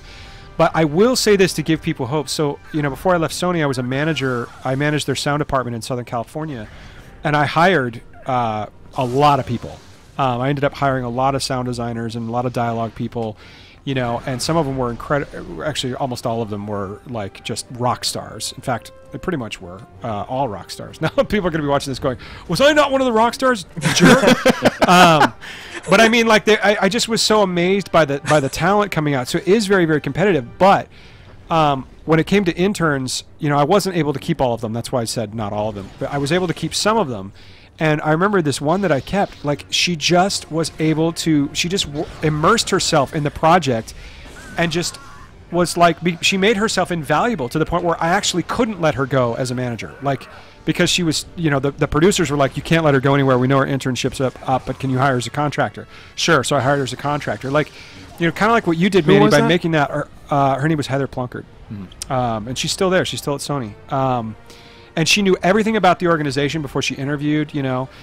She was just super passionate. And just worked really, really, really hard. And just is now still there to this day. And like, it does take a lot of effort, and you have to really, really want it. But it absolutely still can be done. And it's just a matter of, find the internship. Relentlessly pursue the companies that you're interested in, and then when you get there, just make yourself invaluable. Look for what the company's greatest need is and fill it. And even if it's not something that you set out to do, eventually you'll get to be able to do the things that you want to do.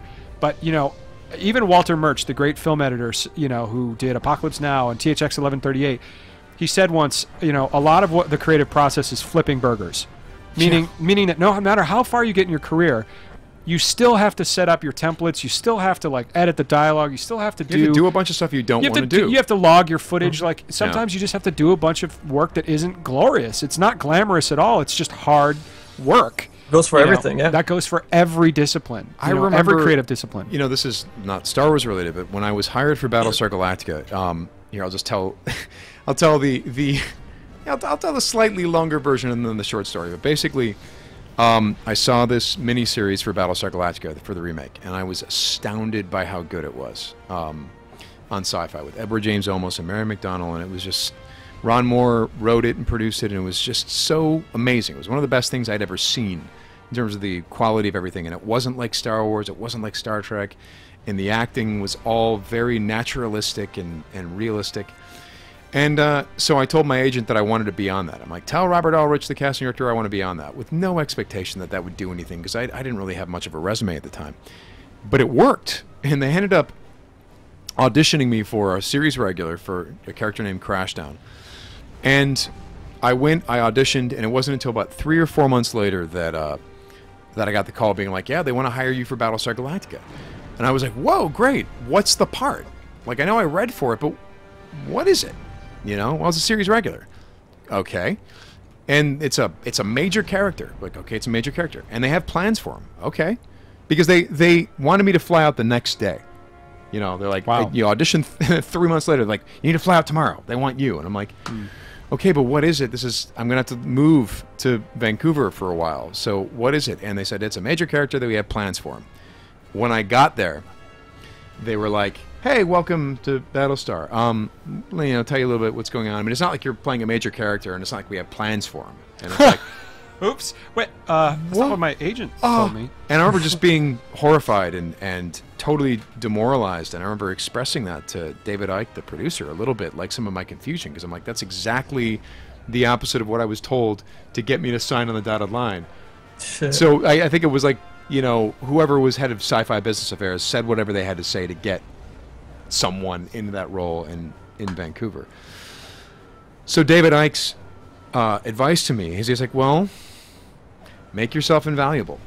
I'm like, okay, what? He's like, well, here's something. When it comes to your dialogue, do one as written, and then say whatever you want for the rest of the takes. Ad-lib. He's like, Chief, played by Aaron Douglas. He's like, he had a very small role in our miniseries, but he just ad-libbed a lot, and we found that we really needed that character, so we just kept expanding his role as we were shooting it. And so he's like, so he kind of carved out that role, and I kind of pointed out, I'm like, okay, that's great, but in your miniseries, you kind of established 12 characters that you need to follow up with. I'm the 13th. Like, we're not going to get to this guy. But he kept saying, well, just come up with stuff. So most of the stuff that I do in that first season that you see on screen, which is not a lot, is in fact ad-libbed. Some of it is written, but a lot of it is ad-libbed, and there's a lot of things that they wrote, but I did it differently. And so I left the first season feeling very demoralized. But what's cool is, you know, so and I'd asked, I'm like, can we kill him off? Can we get your mileage out of this character by killing him? And they promised, like, well, when I said that, they said, we'll do something cool, because they felt bad for the fact that I'd been out there and I wasn't really utilized. And don't you get shot in the back? By Baltar, yeah. Spoiler alert. But what was cool is the stuff they wrote for me for season 2, the 3 episodes I did for season 2, they wrote awesome stuff for me. And there was like substantive, real things for me to do, real acting for me to perform, and things that were difficult to perform. And part of what I believe gave them that confidence was that they saw my ad-libs and argued about my ad-libs, and often put my ad-libs into episodes. So I think they felt like, okay, well, he's kind of earned this opportunity to act on our show. By the way, was a very risky move for a young actor to go in and say, you know what, if you're not going to use me, kill me, even though I'm in this TV show. And you know, I mean, but it shows like initiative, and it shows guts. I mean, it's really, and it ended up working. And in fact, I remember one of the biggest selling points for you for Starkiller was that you had done both Dexter and Battlestar. And Peter Hirschman was a huge fan of those. Oh, and you had been in an episode of Always Sunny in Philadelphia, which our pal Glenn is, you know, one of the showrunners and stars of, and and he was a huge fan of that show, to the point where he actually gave me a VHS copy of episodes of Always Sunny, because I said, even though I knew Glenn, I hadn't seen the show. And this was like 2006. He was giving me a VHS copy in 2006. Anyway, it's kind of funny how some of that stuff works. That it's like, you may not have done a huge thing for a show, but if you were a part of it and you contributed, people find that to be significant. Oh, here it is. Cutscene. They remember, man. They remember. Here's the moment, the Darth Maul moment. Oh. I am certain that I will finally fulfill my programming. This is kind of cool how it's the greatest hits of Force Unleashed 2. Yep. Yeah, Proxy. This was fun to record. I actually have, you know, they gave me a video of me recording this long session with Hayden directing. I have a video of the whole thing. I watched it the other day, and I'm like, oh, there's the keeper take. There's the keeper take. That's kind of cool. Yeah. I'd love to see some of the B-roll that because there's so much footage that was collected in the making of this game. Oh my God, yeah. By the way, I do want to say, Battlestar Galactica, I have such respect for those guys. Like, it was ultimately through learning how to add those things into improv tastefully, because the thing is, you should never do that unless you're sure it can work. If you're ad-libbing and doing things and you really have no business doing it and you're doing it for ego reasons, you're going to fail and you're going to waste a lot of money and people are going to be very upset with you. So you have to do it in a measured, calculated way. And for the project. For the project. Here's another scene, cutscene here. Give me some credit, Master. I have one module you've never seen. An enemy I've studied for years. I was pitching up certain vowels. I'd pitch them up and down, you know, and so that I've studied for years. You know, I was going line by line and pitching certain syllables just to make him sound inhuman and kind of robotic and a little unstable. Mm-hmm. And here's Duel of the Fates, a brilliant music edit choice by Jesse Harlan. Yeah. Yeah, it's great. But tell that story, because I remember you called me one time about Star Trek Enterprise.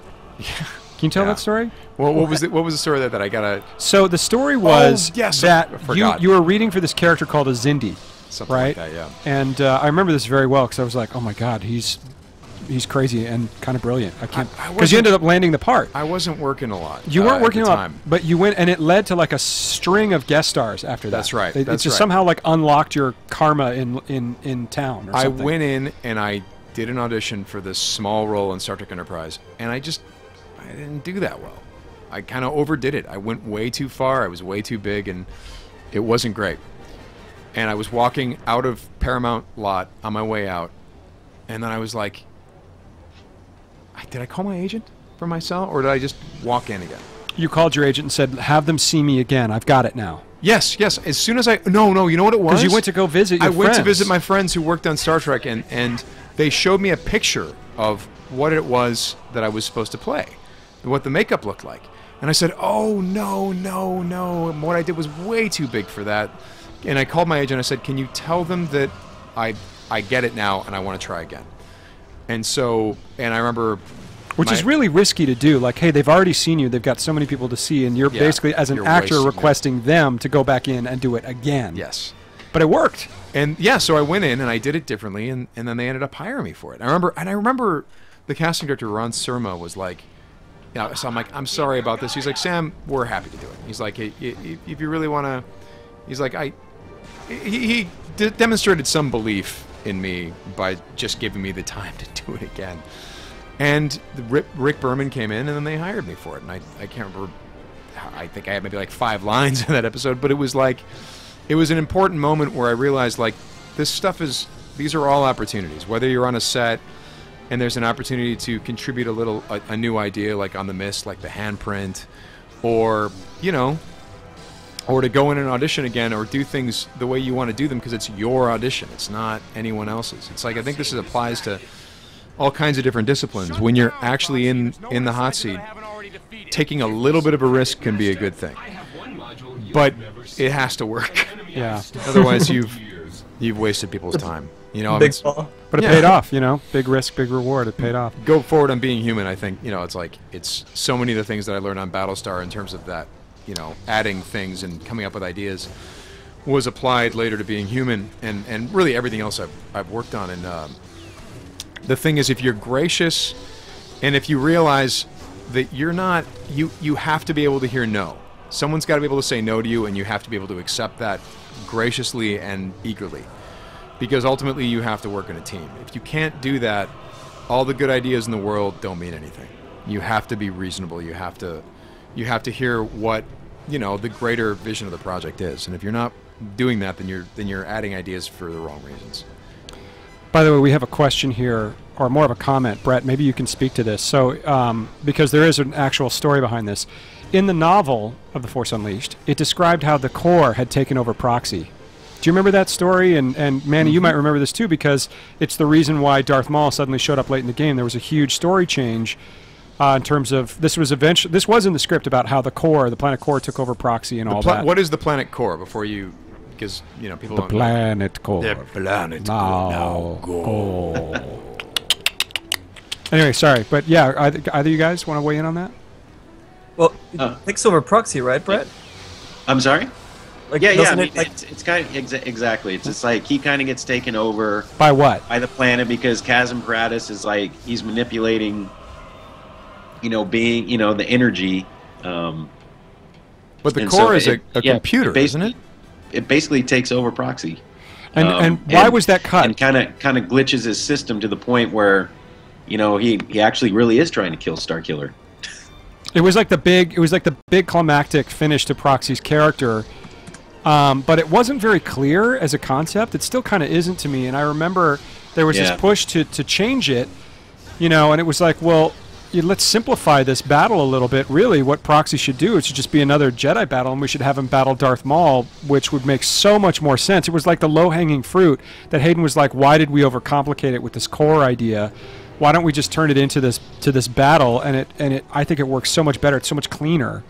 But that was a decision made late in the game, Manny, as you were pointing out. Yeah, the whole thing, how we actually just barely squeezed Darth Maul in. I'm sure had some restrictions in how we were able to show all that stuff, but yeah.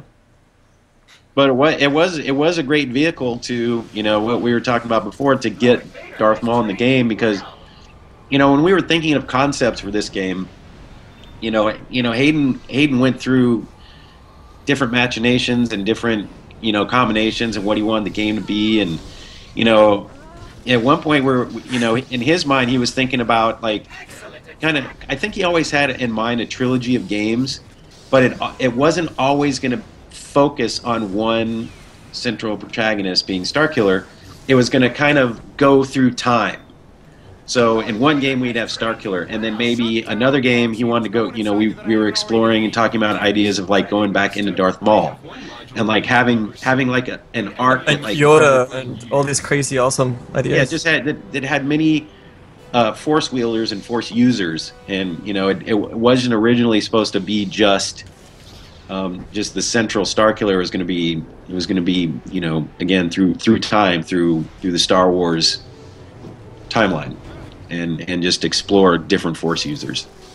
Can you also talk? So it's great to get Maul into the game this way, without it seeing ham-fisted. Because from the start, we know, Proxy turns in Obi-Wan, and we don't know that it's Proxy until Starkiller, stabs him in the chest. He's like, "Oh, Master, that was a great battle."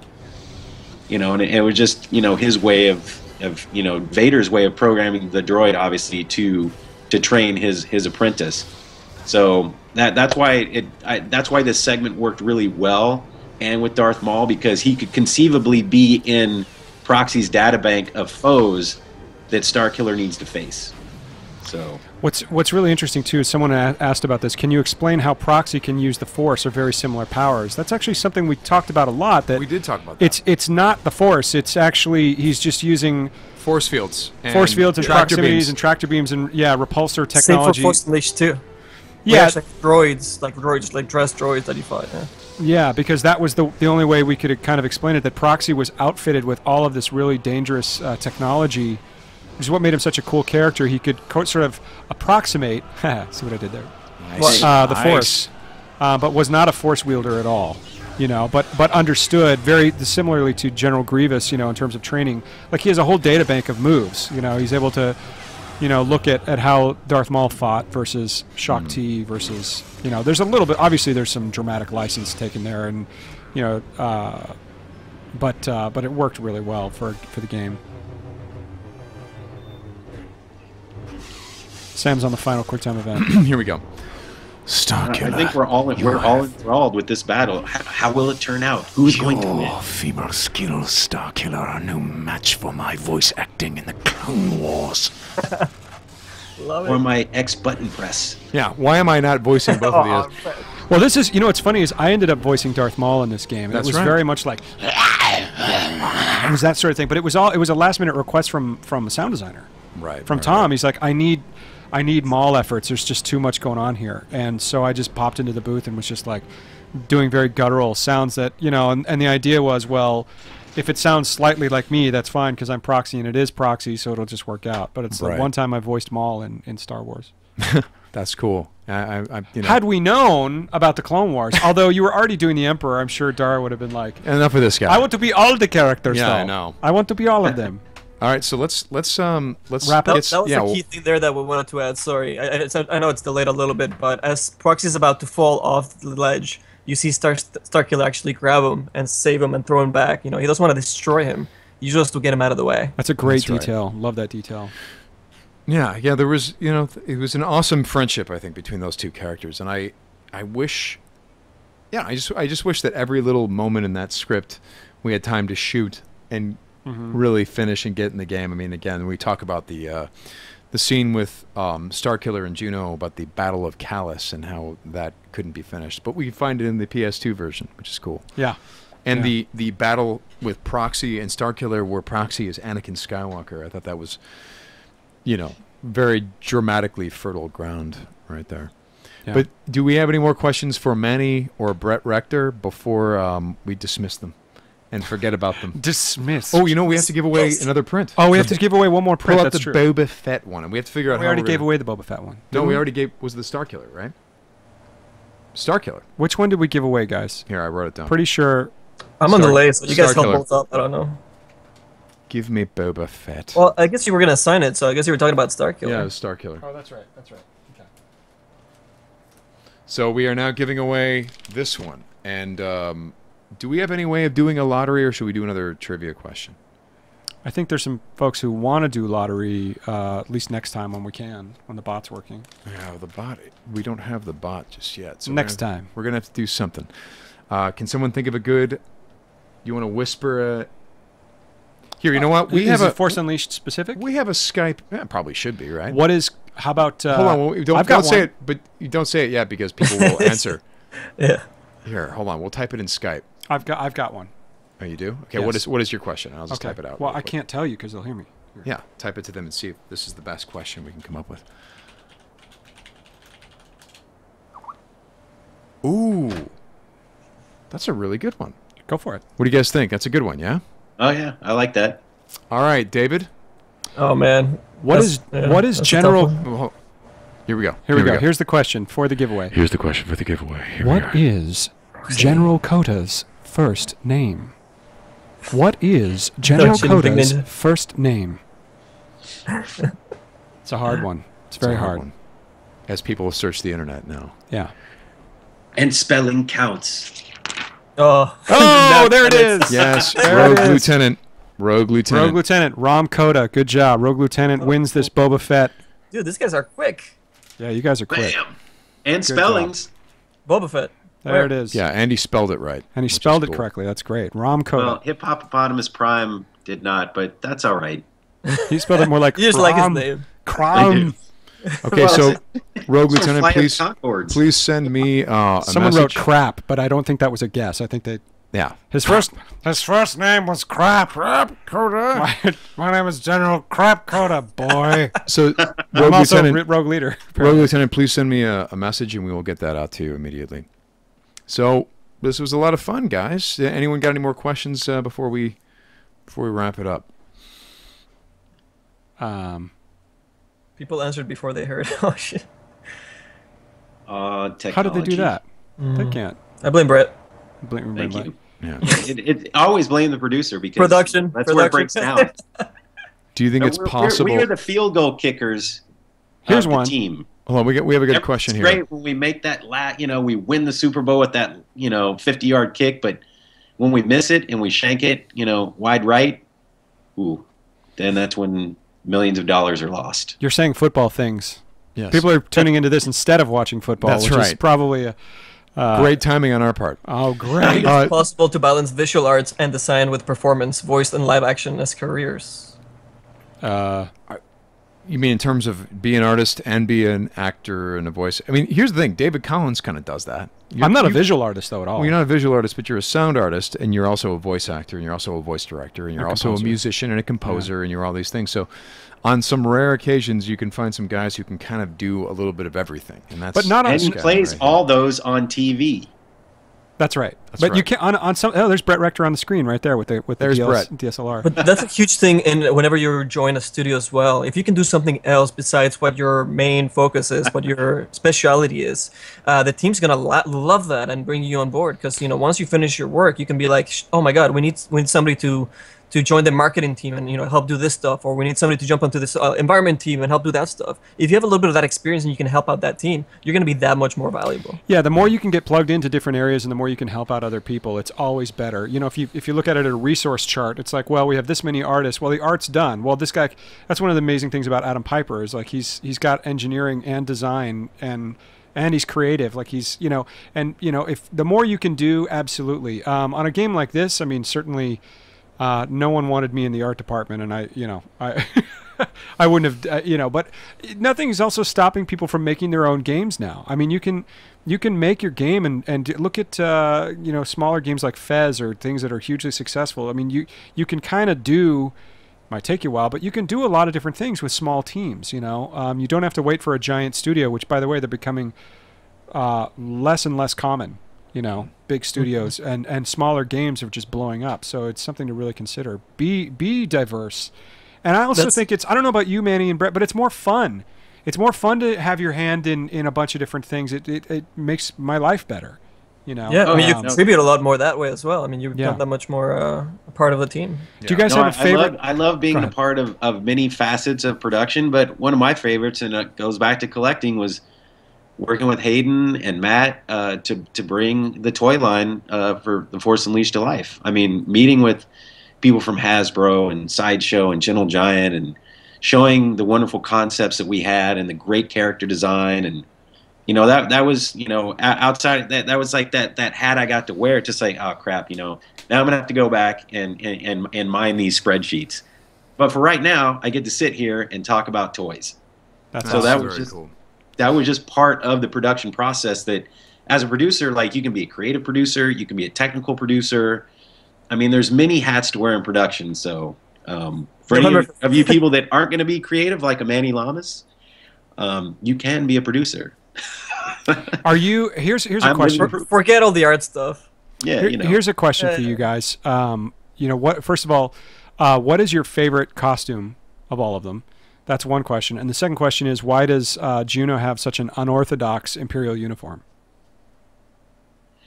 Well, actually, the Juno part is a good question. I mean, most Star Wars we didn't want her to look like Maudie and Tag. Like she's a hot Imperial officer. I mean, blonde hair. I mean, she's rocking it up. I mean, we had to kind of accentuate her features and make her kind of compelling, and also. It's kind of like that little sauce for Starkiller who, was never around women, didn't know how to be around women. Yeah. So now he's got this beautiful co-pilot who's also kind of a badass. So, I mean, I think in that respect we take licenses at times, for the flavor of the game. So, and I would say that my favorite is the evil Starkiller, Manny's. But yeah, even Juno, she changes her outfit throughout, and she has a progression as well in her visual design, not just her story with Starkiller. So you see her develop, tear away little by little, not sexualized, but more in the going to the light side. You start seeing her more rebel kind of outfits come through towards the end. Yeah. In terms of my favorite costumes, I think it's the first one and the last one. I love his training gear that you first see him in, and then I love the Ultimate Good costume. It's just sort of rags when you first see him. That's actually my answer as well, Sam. Oh, really? I love those two. Those are really, really great. I mean, I spent so long getting as much detail as I could into that first one, because the first thing you're going to see when you saw The Apprentice. So I went crazy OT and get as much polish out of those textures and models I could. Here's another question. How many people total worked on The Force Unleashed? Oh my God, that's a hard one because our team, we were up at 180 at one point. I remember that was a number thrown around. We brought people in from Indy and the other team. Everywhere. I mean, Skywalker. Yeah, ILMs, yeah. But there was the comic book, the novel, all the licensees. So if you count all the licensees, it was hundreds and hundreds. Yeah. You know, I mean, there were so many people. The outsourced studios. Yeah, I mean, we're just talking internally, I guess, but. Yeah, plus Chrome. Yeah, the Chrome Studios is probably 100 people deep in Australia. Plus, I can't remember the name of the studio that did the DS version. But yeah, there were those multiple teams. Plus, yeah, all the licensees. It was a huge undertaking. So it's hard to actually say. I think but it's got to be hundreds. On our team, though, at its biggest, including all the publishing side, so marketing, sales, PR, licensing, it was probably at least 150 or 180 people, just inside the building. That's crazy. So before we go, Manny, where can people find you? And your art. Sorry. Yeah.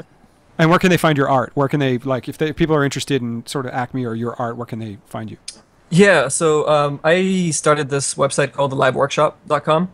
And I also have my own Twitch channel where I stream my work that I actually do professionally, and I answer questions to all the aspiring artists and students and co-artists that are already in the industry. They jump in there and they like to have the whole artistic environment, and it helps them work faster. And it's just a great environment for anybody wanting to get into the industry or just curious about how the stuff gets done. So I do that artwork and I explain why we do it, how we do it, and the best practices for it. So if you guys are interested in checking that out, or you want to ask me some questions, and I can hopefully help you out and get your portfolio better or get your assets into the game for workshops out there like the Dota Workshop, etc., you can check that out. And also we're going to be doing tutorials, so you guys can improve yourselves. So yeah, that's there. And I have my personal website, which is actually down at the moment, but that's at artbymanny.com. Artbymanny.com. And what is your Twitch channel again? Live Workshop. Live Workshop. And Brett, where can they find you? If you want to be found. Yeah, I'm just wandering the streets of San Francisco, looking for David. Just type in Star Wars and Google. It's loose change. There's all this loose change. You can find me at Super 7 at Episodic and Hate. I'd love to give a shout out to that store because it's my favorite toy store in San Francisco, and they do great stuff. But anyway, you can probably find me there. Yeah. And they can also pick up the book to Hotel Transylvania too. Exactly. Thank you, David Collins. Yes, you bet. For that plug. Yes. Hey, you guys are doing an awesome job with this replays. I love coming back and watching the shows and seeing the playthroughs and hearing the stories, and brings us back to just how amazing the team was and the time, man. Thank you guys. Oh, thank you guys. It's a lot of fun and brings back. Thank you guys for sure, and thanks to all the audience. Yes. For tuning in. I mean, it's a labor of love that was brought to you with love from many. Many Bothans died to bring you the Force of Nature. That's right. Or artists, at least. Many artists and producers.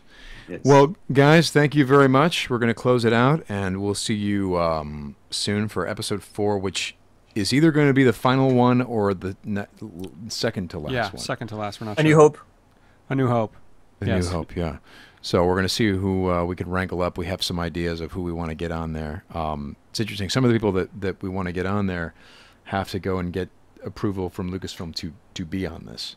So we'll see. Yeah. Interesting. So we shall see, but hopefully it'll be next week. If not, it'll be the week after that. But we're going to put together a very special one for next time. Sweet. And you guys are awesome. Manny, Brett, thank you for being with us. Jack, thank you for modding. And thank you everyone for showing up. You guys are awesome. Thanks, guys. And remember, thank you, David. Thanks, guys, and Sam for allowing me to be a part of this endeavor. It was awesome. It's great going back in time and thinking about the times that we had making this great game. Yes, so good, so good. Awesome. All right, guys. Talk to everyone later. Talk to you soon. Right. May the force be with you. Also with you. Image that you guys saw just go by, that actually was in Penthouse. What? Yeah, that Mare's Brood render that we did. What just happened? That was for an article for Penthouse. This took a turn. It took a turn. Yeah, Adrian got into an article, and they wanted that piece from. We have to go, you guys. We have to go. It's over. We have to go. Oh, okay. Thank you guys, and go check out Penthouse Magazine. Totally. It was a family podcast until then, and yes. Now it's something else. But thanks a lot, you guys. No, thanks, you guys, and thanks for taking the